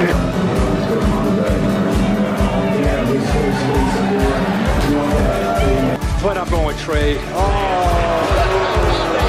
Please excuse my dumb friend Kirk. Look at this crowd. They've been out here since 4 a.m. College game day comes to town. They lose their mind. The population of this state is about 800,000. And when the Jackrabbits take the field, they're alongside all 800,000 South Dakotans. The Dakota marker was in Fargo for far too long. Today, 5 o'clock local time, the Dakota marker is back in beautiful Brookings, South Dakota. Alvin and Terry School. They might be the Jackrabbits, but they're the GOATs today. Ladies and gentlemen, South Dakota State with the win. Give me that right there. No, don't do that. No. Lee, coach. He has the Pat says it'll be no. I told you when I came on your radio show that we were going to get you on College Game Day. Not only are you incredibly intelligent and handsome, you're a man of your word. You picked North Dakota today, so I had to bury you. That's okay. But it's been nothing but incredible.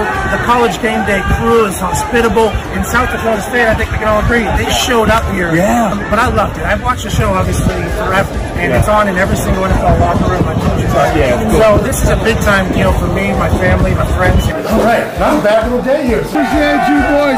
It's from the training room of the Colts. A.J. Watt tweeted.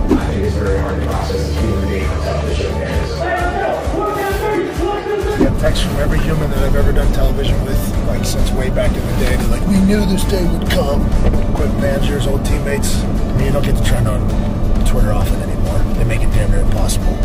Go up onto a stage with a couple legends and talk some shit in front of the incredible South Dakota fans. What an awesome opportunity.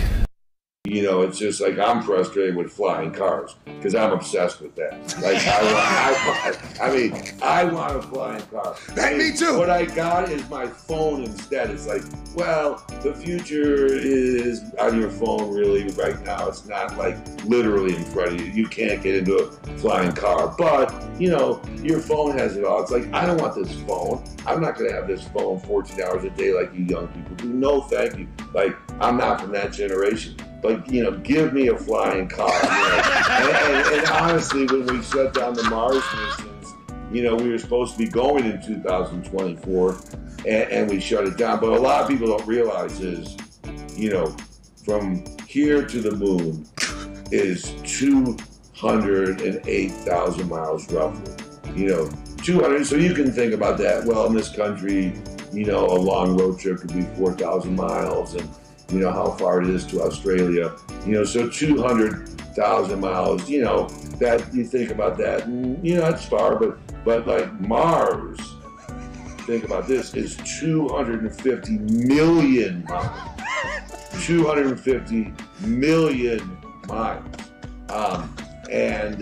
So, you know, that's a little different thing because, you know, when you go, you know, it takes about anywhere from, you know, 9 to 11 months to get there, depending on the alignment. Are you going to fucking Mars? And so, Jim, are you going to Mars? It sounds like you're. I wish I was. You know, maybe you'll have. I think you have a chance to do a show from there when you're 80, Pat. The guy that didn't even stop after just Deboing your head coach, well, let's get him the fuck out of the building. I mean, unless he just hates McVay, which we need to maybe look into a little bit more. I'm sure he wouldn't not know that that happened. Maybe he was trying to get as far away from it as possible. But whenever he didn't stop, I thought to myself, whoa, are the Rams? What the hell's going on here? What's going on with the Rams? Oh, they're dead. That's a head coach who just got blown up and nobody even stopped to see if he was okay, aside from a couple coaches. The guy that hit him just keeps on fucking jogging on the field, not even a, oh my God. Yeah, like, I'm so sorry. Not even one of those guys. He couldn't have known. He couldn't have known it was a head coach. If that happens on the field, they're pulling Sean into the blue tent. Hey, are you sure you're okay? I mean, you didn't fall, you didn't drop the ball. You just got hit right on the button that we're talking about. Sean McVay eats it, spits it out, puts the headset back on. Thought his commentating career was in jeopardy. Sure. Yeah, He's allegedly been offered $15 to $20 million to go into the booth, which I think we're going to see a lot sooner than later with how this whole Rams thing is going. Bounces back, calls arrested again. Now they lose. They are not good, but he's a tough son of a bitch. I think we all need to start recognizing that a little bit more about McVay. Can you imagine how fucking sore he is today? He's eating out of a straw for the next week. Because who knows what's going to happen with the Jets? Mike White. Yeah. Awesome. Look out. Like, I think I probably should have been number 1 overall pick. It's bullshit. Mike White. Yeah. Now, listen, he had one incredible game and a drive that looked like he was going to be unstoppable. But the Jets locker room is chanting Mike White's name. He actually said they won't stop chanting my name. So, couple quick things.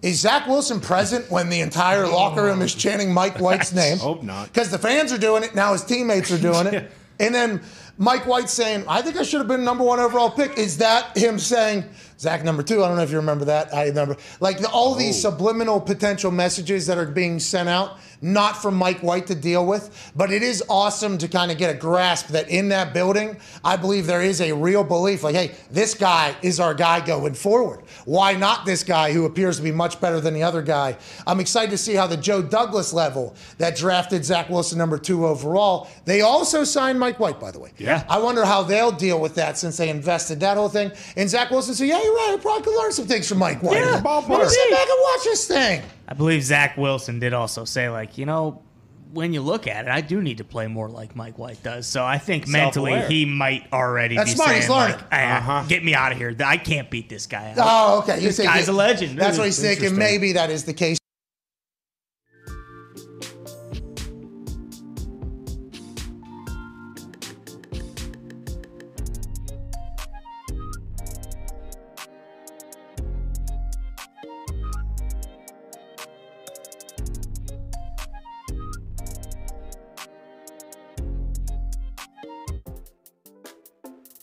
Welcome back to the Pat McAfee Show. I am definitely, most certainly not Pat McAfee. Nope.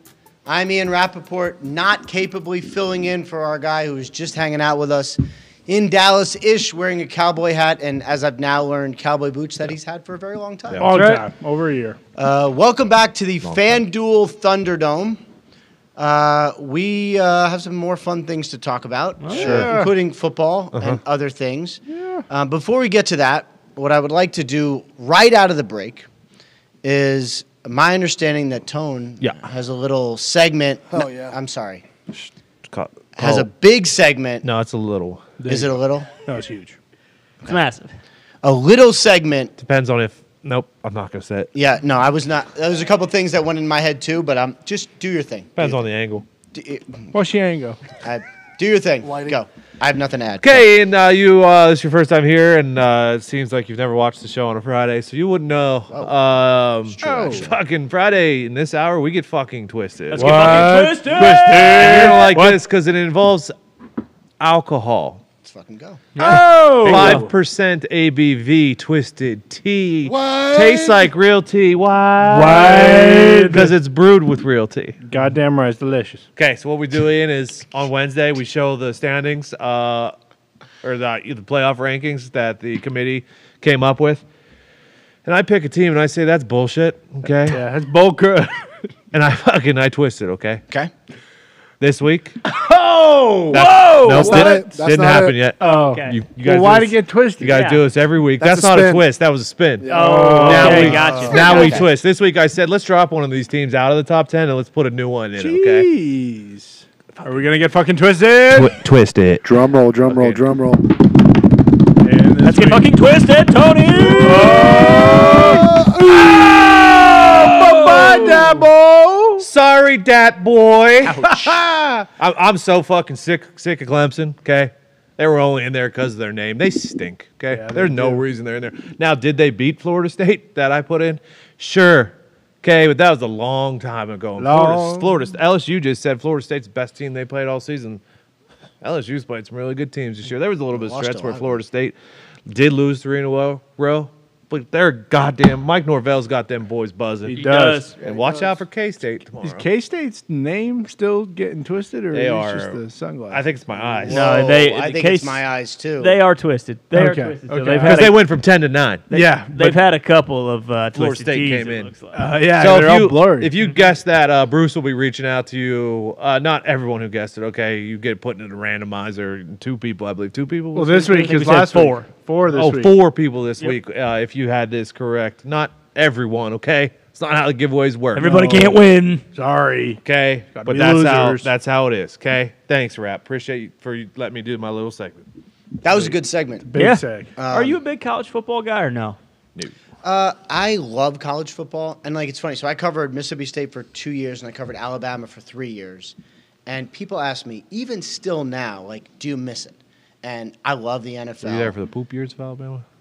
Well, I was there for 6 and 7, 7 and 6, and then 10 and 2.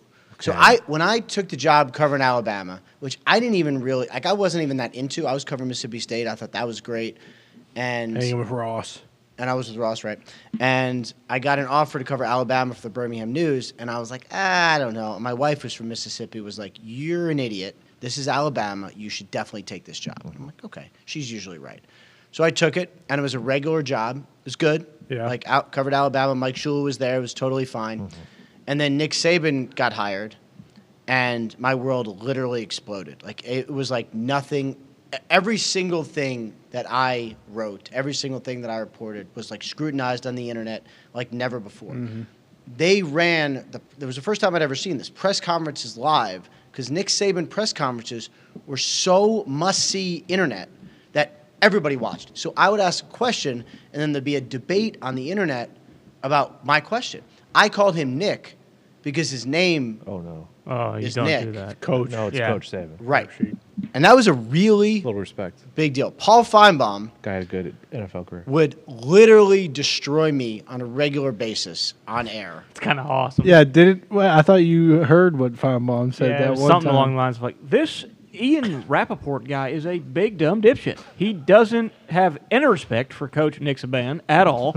Okay, get what I did there? That rap sheet, calling him Nick and Coach Saban.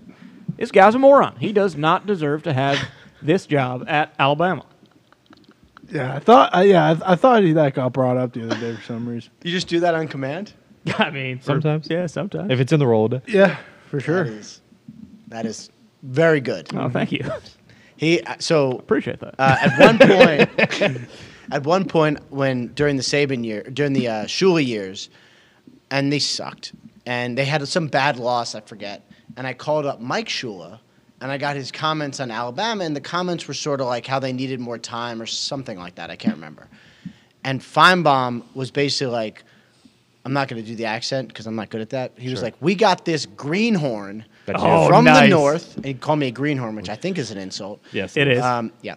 And we got this greenhorn from the north who's so young, who doesn't know anything, and he's calling daddy, and he's asking him for his opinion. And it was just the whole segment was on me and how much I sucked. Jeez. Has you guys he talked reached since, back? or- Yeah, I mean. Yeah. We've since, but he doesn't, that's one thing is like, it's not personal. And as I'm sure you guys could probably tell, when I get criticized, I really don't care. Like, do not care. But part of that is because at Alabama, I got criticized so much that at some point you stop worrying about it. And he knows it's not personal, so he would like rip me and then be nice to me in this like a couple days later because it's like, sorry, I had to trash you a little bit. Son of a bitch. Yeah. But then so who does this greenhorn dipshit? I had to tell my mom that she was not allowed to comment on the internet about the mean things that Paul Feinbaum was saying about It's me. got smart. She's got to get out of there if she is still in there. No, believe me. My family knows. There were times I'm sure my lovely wife would like to comment, but she knows that she is not allowed to do that. Yeah, there's no point. Well, you would think you being from Gloucester, like you would have. Whoa. Okay, let's not throw a rap sheet into Gloucester. Okay, Tony. I thought he was originally a greenhorn on the Andrea Gale, but luckily fucking didn't go out that tough trip. Those greenhorns are tough sons of bitches. Yeah, I'll tell you that much. They are. They hurt. No tougher than on the Northwestern fucking Captain Sig. Sig and the boys. So to answer your question, so when I was covering Alabama, one thing I would and it was, the week leading up to it was always stressful, and it was who's getting what story and who's playing, and like there's always some stuff that happened before kickoff, like somebody suspended. It was really, really, really high stress. And then, 9 o'clock in the morning, you'd walk around like the field at Alabama, not the actual field, but like the green. Yeah. And you'd see everybody dressed up. All the guys dressed up in ties, the women, which I was definitely not interested in, dressed up in dresses. I assume I wasn't really looking. And it was so good cover. Like the energy was so high, and it was so like the anticipation was so much, and the ceremony was so great that like it was awesome. And the NFL doesn't have that. The NFL just has amazing drama in their games. Yeah. But I miss that.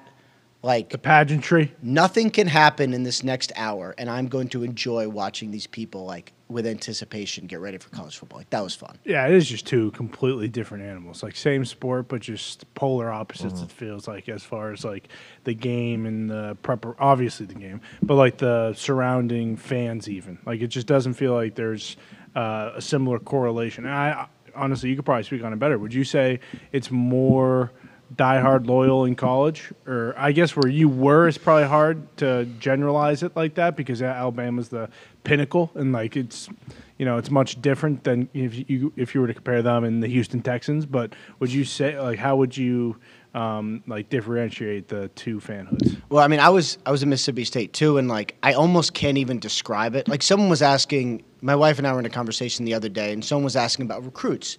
And they were saying, like, oh, in Mississippi, do you have to recruit people? It's like Mississippi State versus Ole Miss. And I was trying to explain, like, it's not really like that. You either grow up in a State family or you don't, or you grow up in an Ole Miss family. So, like, it's who you are. It's not like, oh, well, let's, convince this guy to like Mississippi State. Like, you do or you don't. Yeah. Bama and Auburn. Right. Same. Like, no one would convince someone who lives in like Opelika to go to. That's a place in whatever. Okay. You convince him to go to Alabama. You're an Auburn guy, and that's just what you are. Yeah. So the NFL doesn't really have that, except maybe like a couple of the crazy fan bases: Bills, Browns, Raiders. Some of those. But like it is a life in college football, and that's why like the internet presence is so much greater in college football because like it is life. Yeah. It's just a different story, and less games too probably goes into it. That's why the college football playoff expanding. It's probably only going to make that stuff bigger. Like I was so annoyed yesterday. Did you guys see the reaction like from? And I don't mean to. I know I brought him up once before. But my friend Breer, who I like. Yeah. Well, I mean, he is insufferable during Ohio State. Oh, he's the worst. He knows it too. His tweet. Yes. When he sent it about the dorks celebrating in Michigan. I almost unfollowed. Anyway, he's an idiot. But he was talking about how the playoff will diminish the regular season. I feel like it's the opposite. Yeah. Right? No doubt. Makes the conference championship games more important, which like right now they kind of don't mean shit. I think it'll go both ways. Sure, some games will mean less. Okay. Like the Ohio State Michigan one meant a lot this weekend because only one of them was most likely going to get in. But there will be other times where fucking like now LSU Georgia this weekend, which means pretty much nothing. In the playoff scenario, will mean a lot because the conference champion will get a bye or however it's going to work or whatever. Right, something like it's that. like there's going to be some games that mean less, some games that mean more. Yeah. It's the same. Well, and you would potentially have, like in the Big Ten this weekend, and it probably wouldn't happen with 12, but also like a team like Purdue who has, really no business being in the Big Ten championship. If they win, they have an outside shot at now getting like a 12 seed and getting in if they do win the Big Ten championship. Same with like Kansas State and Utah. Right. Like win and they're in or lose and you're definitely out of the top 12. Yeah. Like that, I think that's very pretty sweet. Yeah, that is. It's so interesting. More teams in playoffs is always better, in my opinion.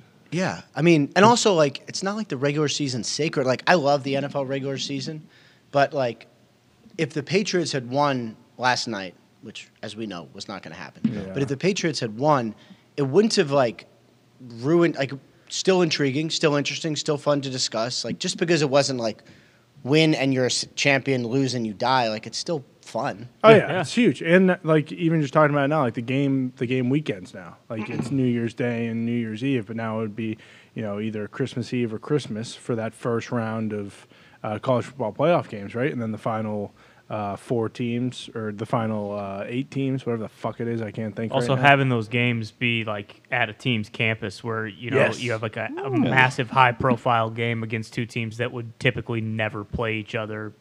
More than likely, especially at a non-neutral site. Yeah. You got a little bit of news there.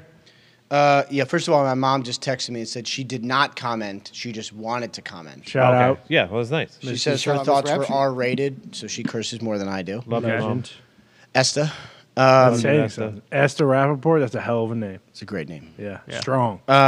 Justin Fields. Pardon. Full participation today off the injury report. Hell yeah. So he will start.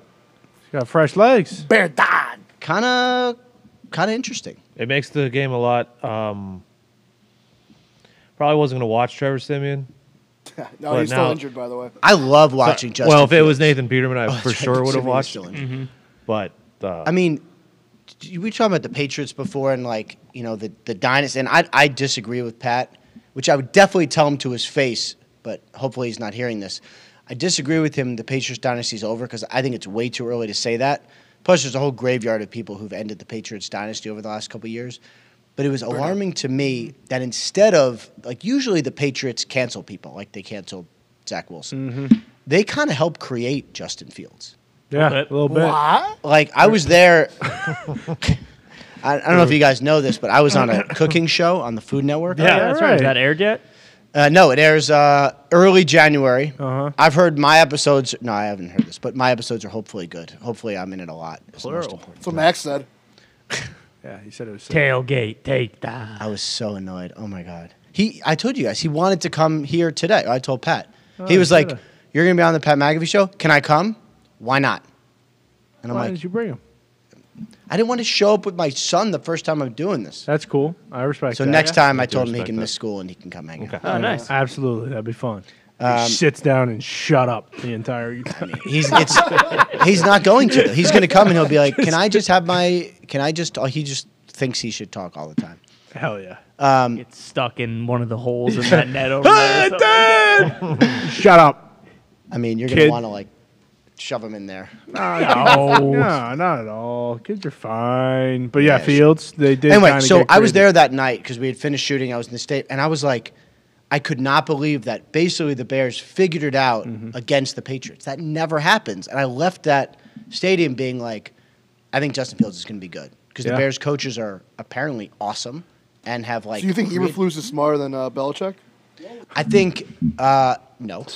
But Whoa. Kinda what you just said. I think Little Luke Getsy, bit. the offensive coordinator, Yes, he is. has done what not all coaches do, which is like, I have this system, I have this player with this skill set, and I'm going to ignore what I quote unquote do, and I'm just going to tailor everything to him, and it was awesome. Yeah, it's Ravens with Lamar. Like I feel like Exactly. they just figured it out. Like, hey, we should use Fields the way It's it what is. Nagy could not figure out. Yeah, I know. Yeah, but Nagy knows everything. He knew Mahomes was the guy. But How great was that? It was I mean, sweet. It was awesome. Have we heard that? We have not heard that, right? The story from Mahomes before we have about time for that? him being told the the teams or whatever. Yeah, I guess you have the clip. Yeah, so right? Patrick Mahomes, for those who don't know, Mahomes went on the Kelsey Brothers New Heights. New Heights podcast Yeah. Mm-hmm. and told this story, which is awesome. The first day that I met Coach Reed was at the facility. We had like the meetings, like the top 30 visits. So I was in there for like 5 hours. He's just going through plays, and I'm just going to give you all the inside scoop. Matt Nagy, who was the offensive coordinator then, he really liked me, so he gave me the plays they were going to go over the night before. So Coach Reed's finding out here live on New Heights podcast. Oh my gosh. Matt! Maggie! How could you? Let's go. And yeah, so of course I crushed the meeting. I stayed up all night studying those plays. It's like, man, this kid is locked in. We got ourselves a winner here. As the process went on, I got a feeling that I was kind of going up in the draft. I had a couple of teams that said they were going to draft me, and that's true. Like, it's not like these coaches are making that up. I talked to them during the draft process, and they were like, "Hey, if you're there, we're gonna take you." I kind of gave a little inside info to the Chiefs, and I was like, "Hey, if y'all let me go anywhere below," at the time I didn't know about the Saints, but I was like, "If y'all let me go 12 or below, I'm going to get drafted by someone else." You drafted yourself? And so I gave the Chiefs a little drafted bit himself of in Kansas City. a little bit of info on that because I wanted to be here. Let's go. Yeah, that's awesome. Pretty sweet. What a jerk. Who? Nagy? Mahomes. Just rubbing it in. Oh, yeah. That's a great story. I had never heard that before, and that's bonkers to me because in the draft, there's no secrets. Everything comes out. So the fact that we've never heard that before is amazing. And so if we look back at it, the Chiefs traded up to 10 with Buffalo, who I think took Tre'Davious White, if I remember correctly. Is that right? Yes, they took Tre'Davious White, who's awesome. And the Chiefs traded over the Saints. And the Saints were at the time pretending that they were going to take a DB, who they ended up taking Marshawn Lattimore, but they were going to take Mahomes. So basically, because Matt Nagy helped Mahomes cheat on the exam, the Chiefs ended up with a dynasty, and the Saints ended up still Drew Brees. Oh, yeah. Mm-hmm. But and Nagy got and Mitch now Trubisky. they absolutely fucking stink. And the year that they stink, their pick's gonna go to the team that's 10-1 right now. Yeah, something to think about. That's another quarterback that's just healthy backup now. Yeah, what's going on with Jameis? Yeah. Yeah, because it's not like Dalton's burning things down. Burning London Bridge down. No, he is most certainly not. That's tough, and I think when Jameis was in there. He wasn't healthy. And then he sits out like a month. And I think Dalton kind of solidified things, played well some days, not as well other days. I'm just not sure they want to make a change. Yeah. I mean, there has to be some sort of maybe confidence. I don't know what the right word is. So they don't think Jameis is their future because Andy's not, because he's old. And 80. Andy. I don't think Jameis is the future, no. Also, for as bad as they've been, like they could still win that division. That's what a are they, crazy a game thing. back? I mean, they win. Let's say they win Monday, and it's Bucks, right? Bucks, yep. Could win. Mhm. And Dennis Allen has traditionally been very good against Brady. Yep. Except the playoffs. So they play okay there. Then they're still in it. And I mean, maybe at some point if they have to, they go to Jameis. And I personally would be curious to see what Jameis would do because he has had his moments, but then other moments where you just scratch your head and you're like, come on, man. Yeah, it's ridiculous. Like, that's what I don't understand is like usually guys will find that happy medium between like chances to take and not. Sure. And Jameis kind of never really did. No. He was playing good at the beginning of last year before he got hurt. Yeah. He was playing pretty good, yeah. Like 5-2 or something. Was it? Yeah. They And were then, very but good, yeah. the other thing is like those knee injuries are bad. Like he had a multi-ligament knee injury. Like it takes a while for people to come back from that. Before we continue, my understanding is we need to give away things. Yes. Yes, we need to give away. So I will cede the floor and let you guys show me how we give something away. All right. So we do this on every single Feel Good Friday. Yep. Hashtag PMS NFL Week 13. 13. That's hashtag PMS NFL Week 1-3. Don't spell it out, just No. 13. All you got to do is pick a winner from this weekend. Don't need to, go by the spread or anything. Just need a winner straight up. So hashtag PMS NFL Week 13. Pick a winner from this weekend. Put your cash tag in the tweet. Pick a winner. If you correctly select the winner, you will be entered to potentially win $500. 10 people will win $500. And I think we were saying we will double it if you, Mr. Rap Sheet, can go down there and make, let's say, 3 out of 5 putts. Ooh. This putting green Oh, has God. been a fickle Tough. beast. A lot of people who play a lot of golf have not fared very well on it. So hashtag PMS NFL Week 13. Right now?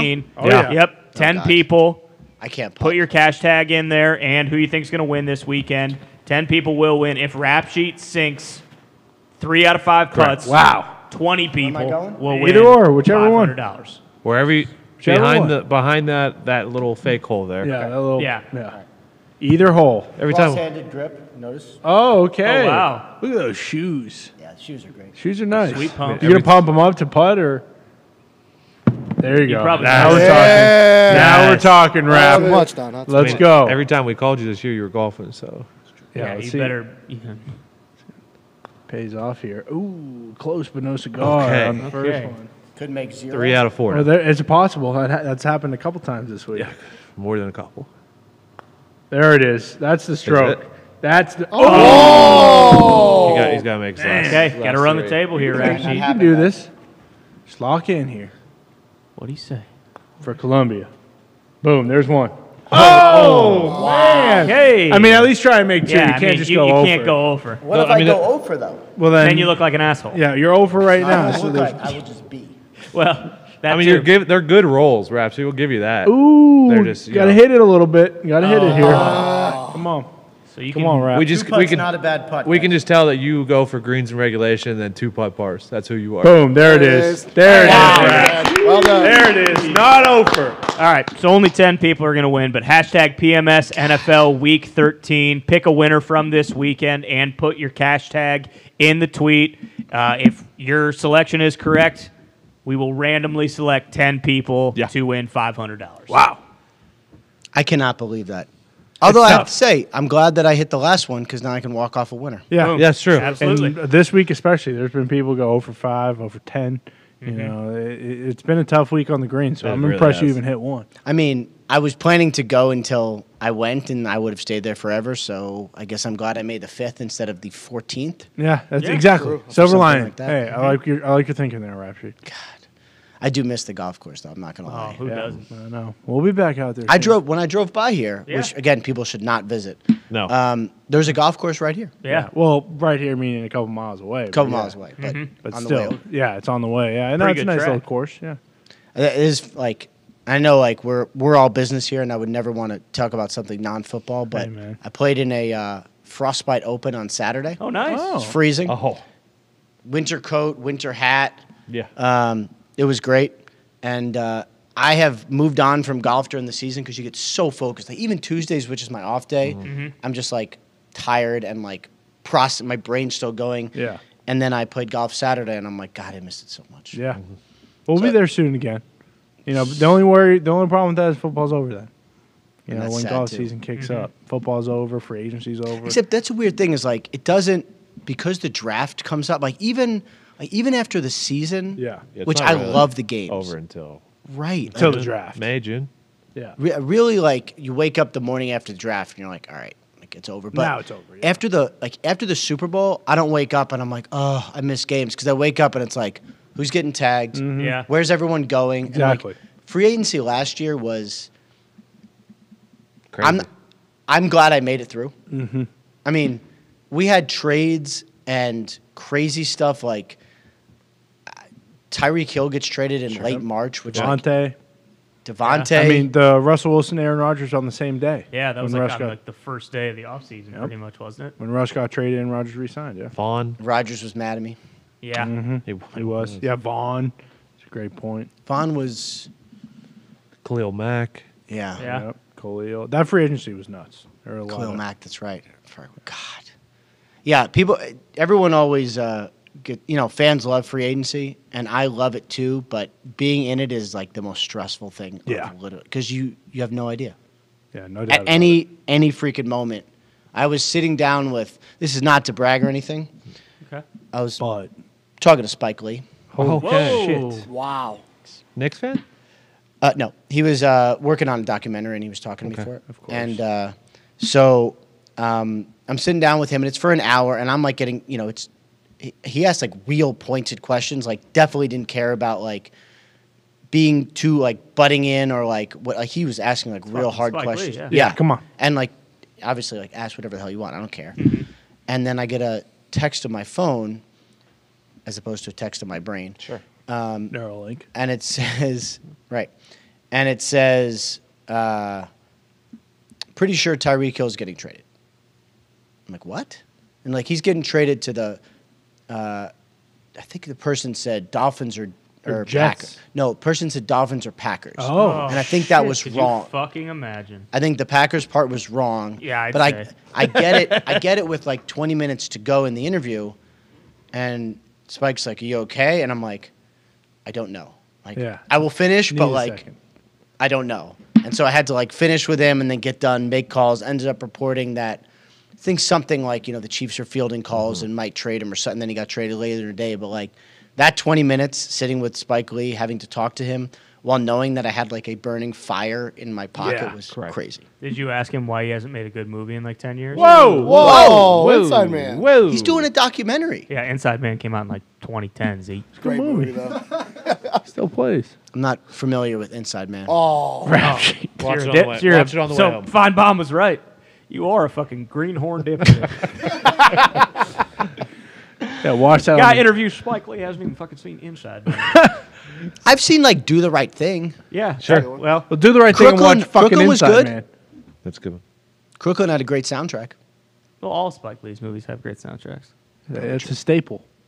I think we're done. Yeah. What do you guys think? I think we are. I mean, I just want to say, Rap Sheet, you did a great job. You Nice did, job, Rap Ian. Sheet. I You did did, not job, think I did not think this was going to go well, and I thought you were going to be a big steaming pile of shit. But you really got the job done today, and I just Yeah, want baby. to give you your flowers while you're still here. That's the best compliment he's ever said, Yeah, by it the really way. actually Wow. is. I'm gonna print that out and frame it. He normally absolutely. tells AJ to go fuck himself. At He the end of does. the show I do, on Friday, yeah. so. Thank you guys. I cannot believe that this all happened. This has been an honor. Not even joking. Can't even joke about that. It has literally been an honor. It's fun. You guys are awesome. You made it very easy for me. If I get to do this again, maybe I'll hit the kind of drop drop. thing. Beat drop. Yeah, you will. Yeah, maybe I won't screw it up like I did twice. That's it. I guess we're done. Yeah. Thank you guys for everything. Thank you for. I assume people watched, right? Yeah. I don't On know, the internet? actually. Well, we'll see. I We'll guess. check. Yeah, we'll Find check out. the numbers. Check. Thank you, Pat, for letting me do this. Watch him on game day tomorrow. Yeah. Boom. Hopefully, talking about me. Maybe. There's a chance you get brought up. You think? Well, Maybe. it's not Doubtful. tomorrow. Doubtful. I'd say doubtful. Overreaction Monday. Yeah. You'll Oh, get maybe. brought Talk up. about you. But watch him on game day and watch this show all the places it is. Mm-hmm. Thank you guys very much. Feel good this Friday Hell like yeah. we are right now, and Boom. goodbye. Goodbye.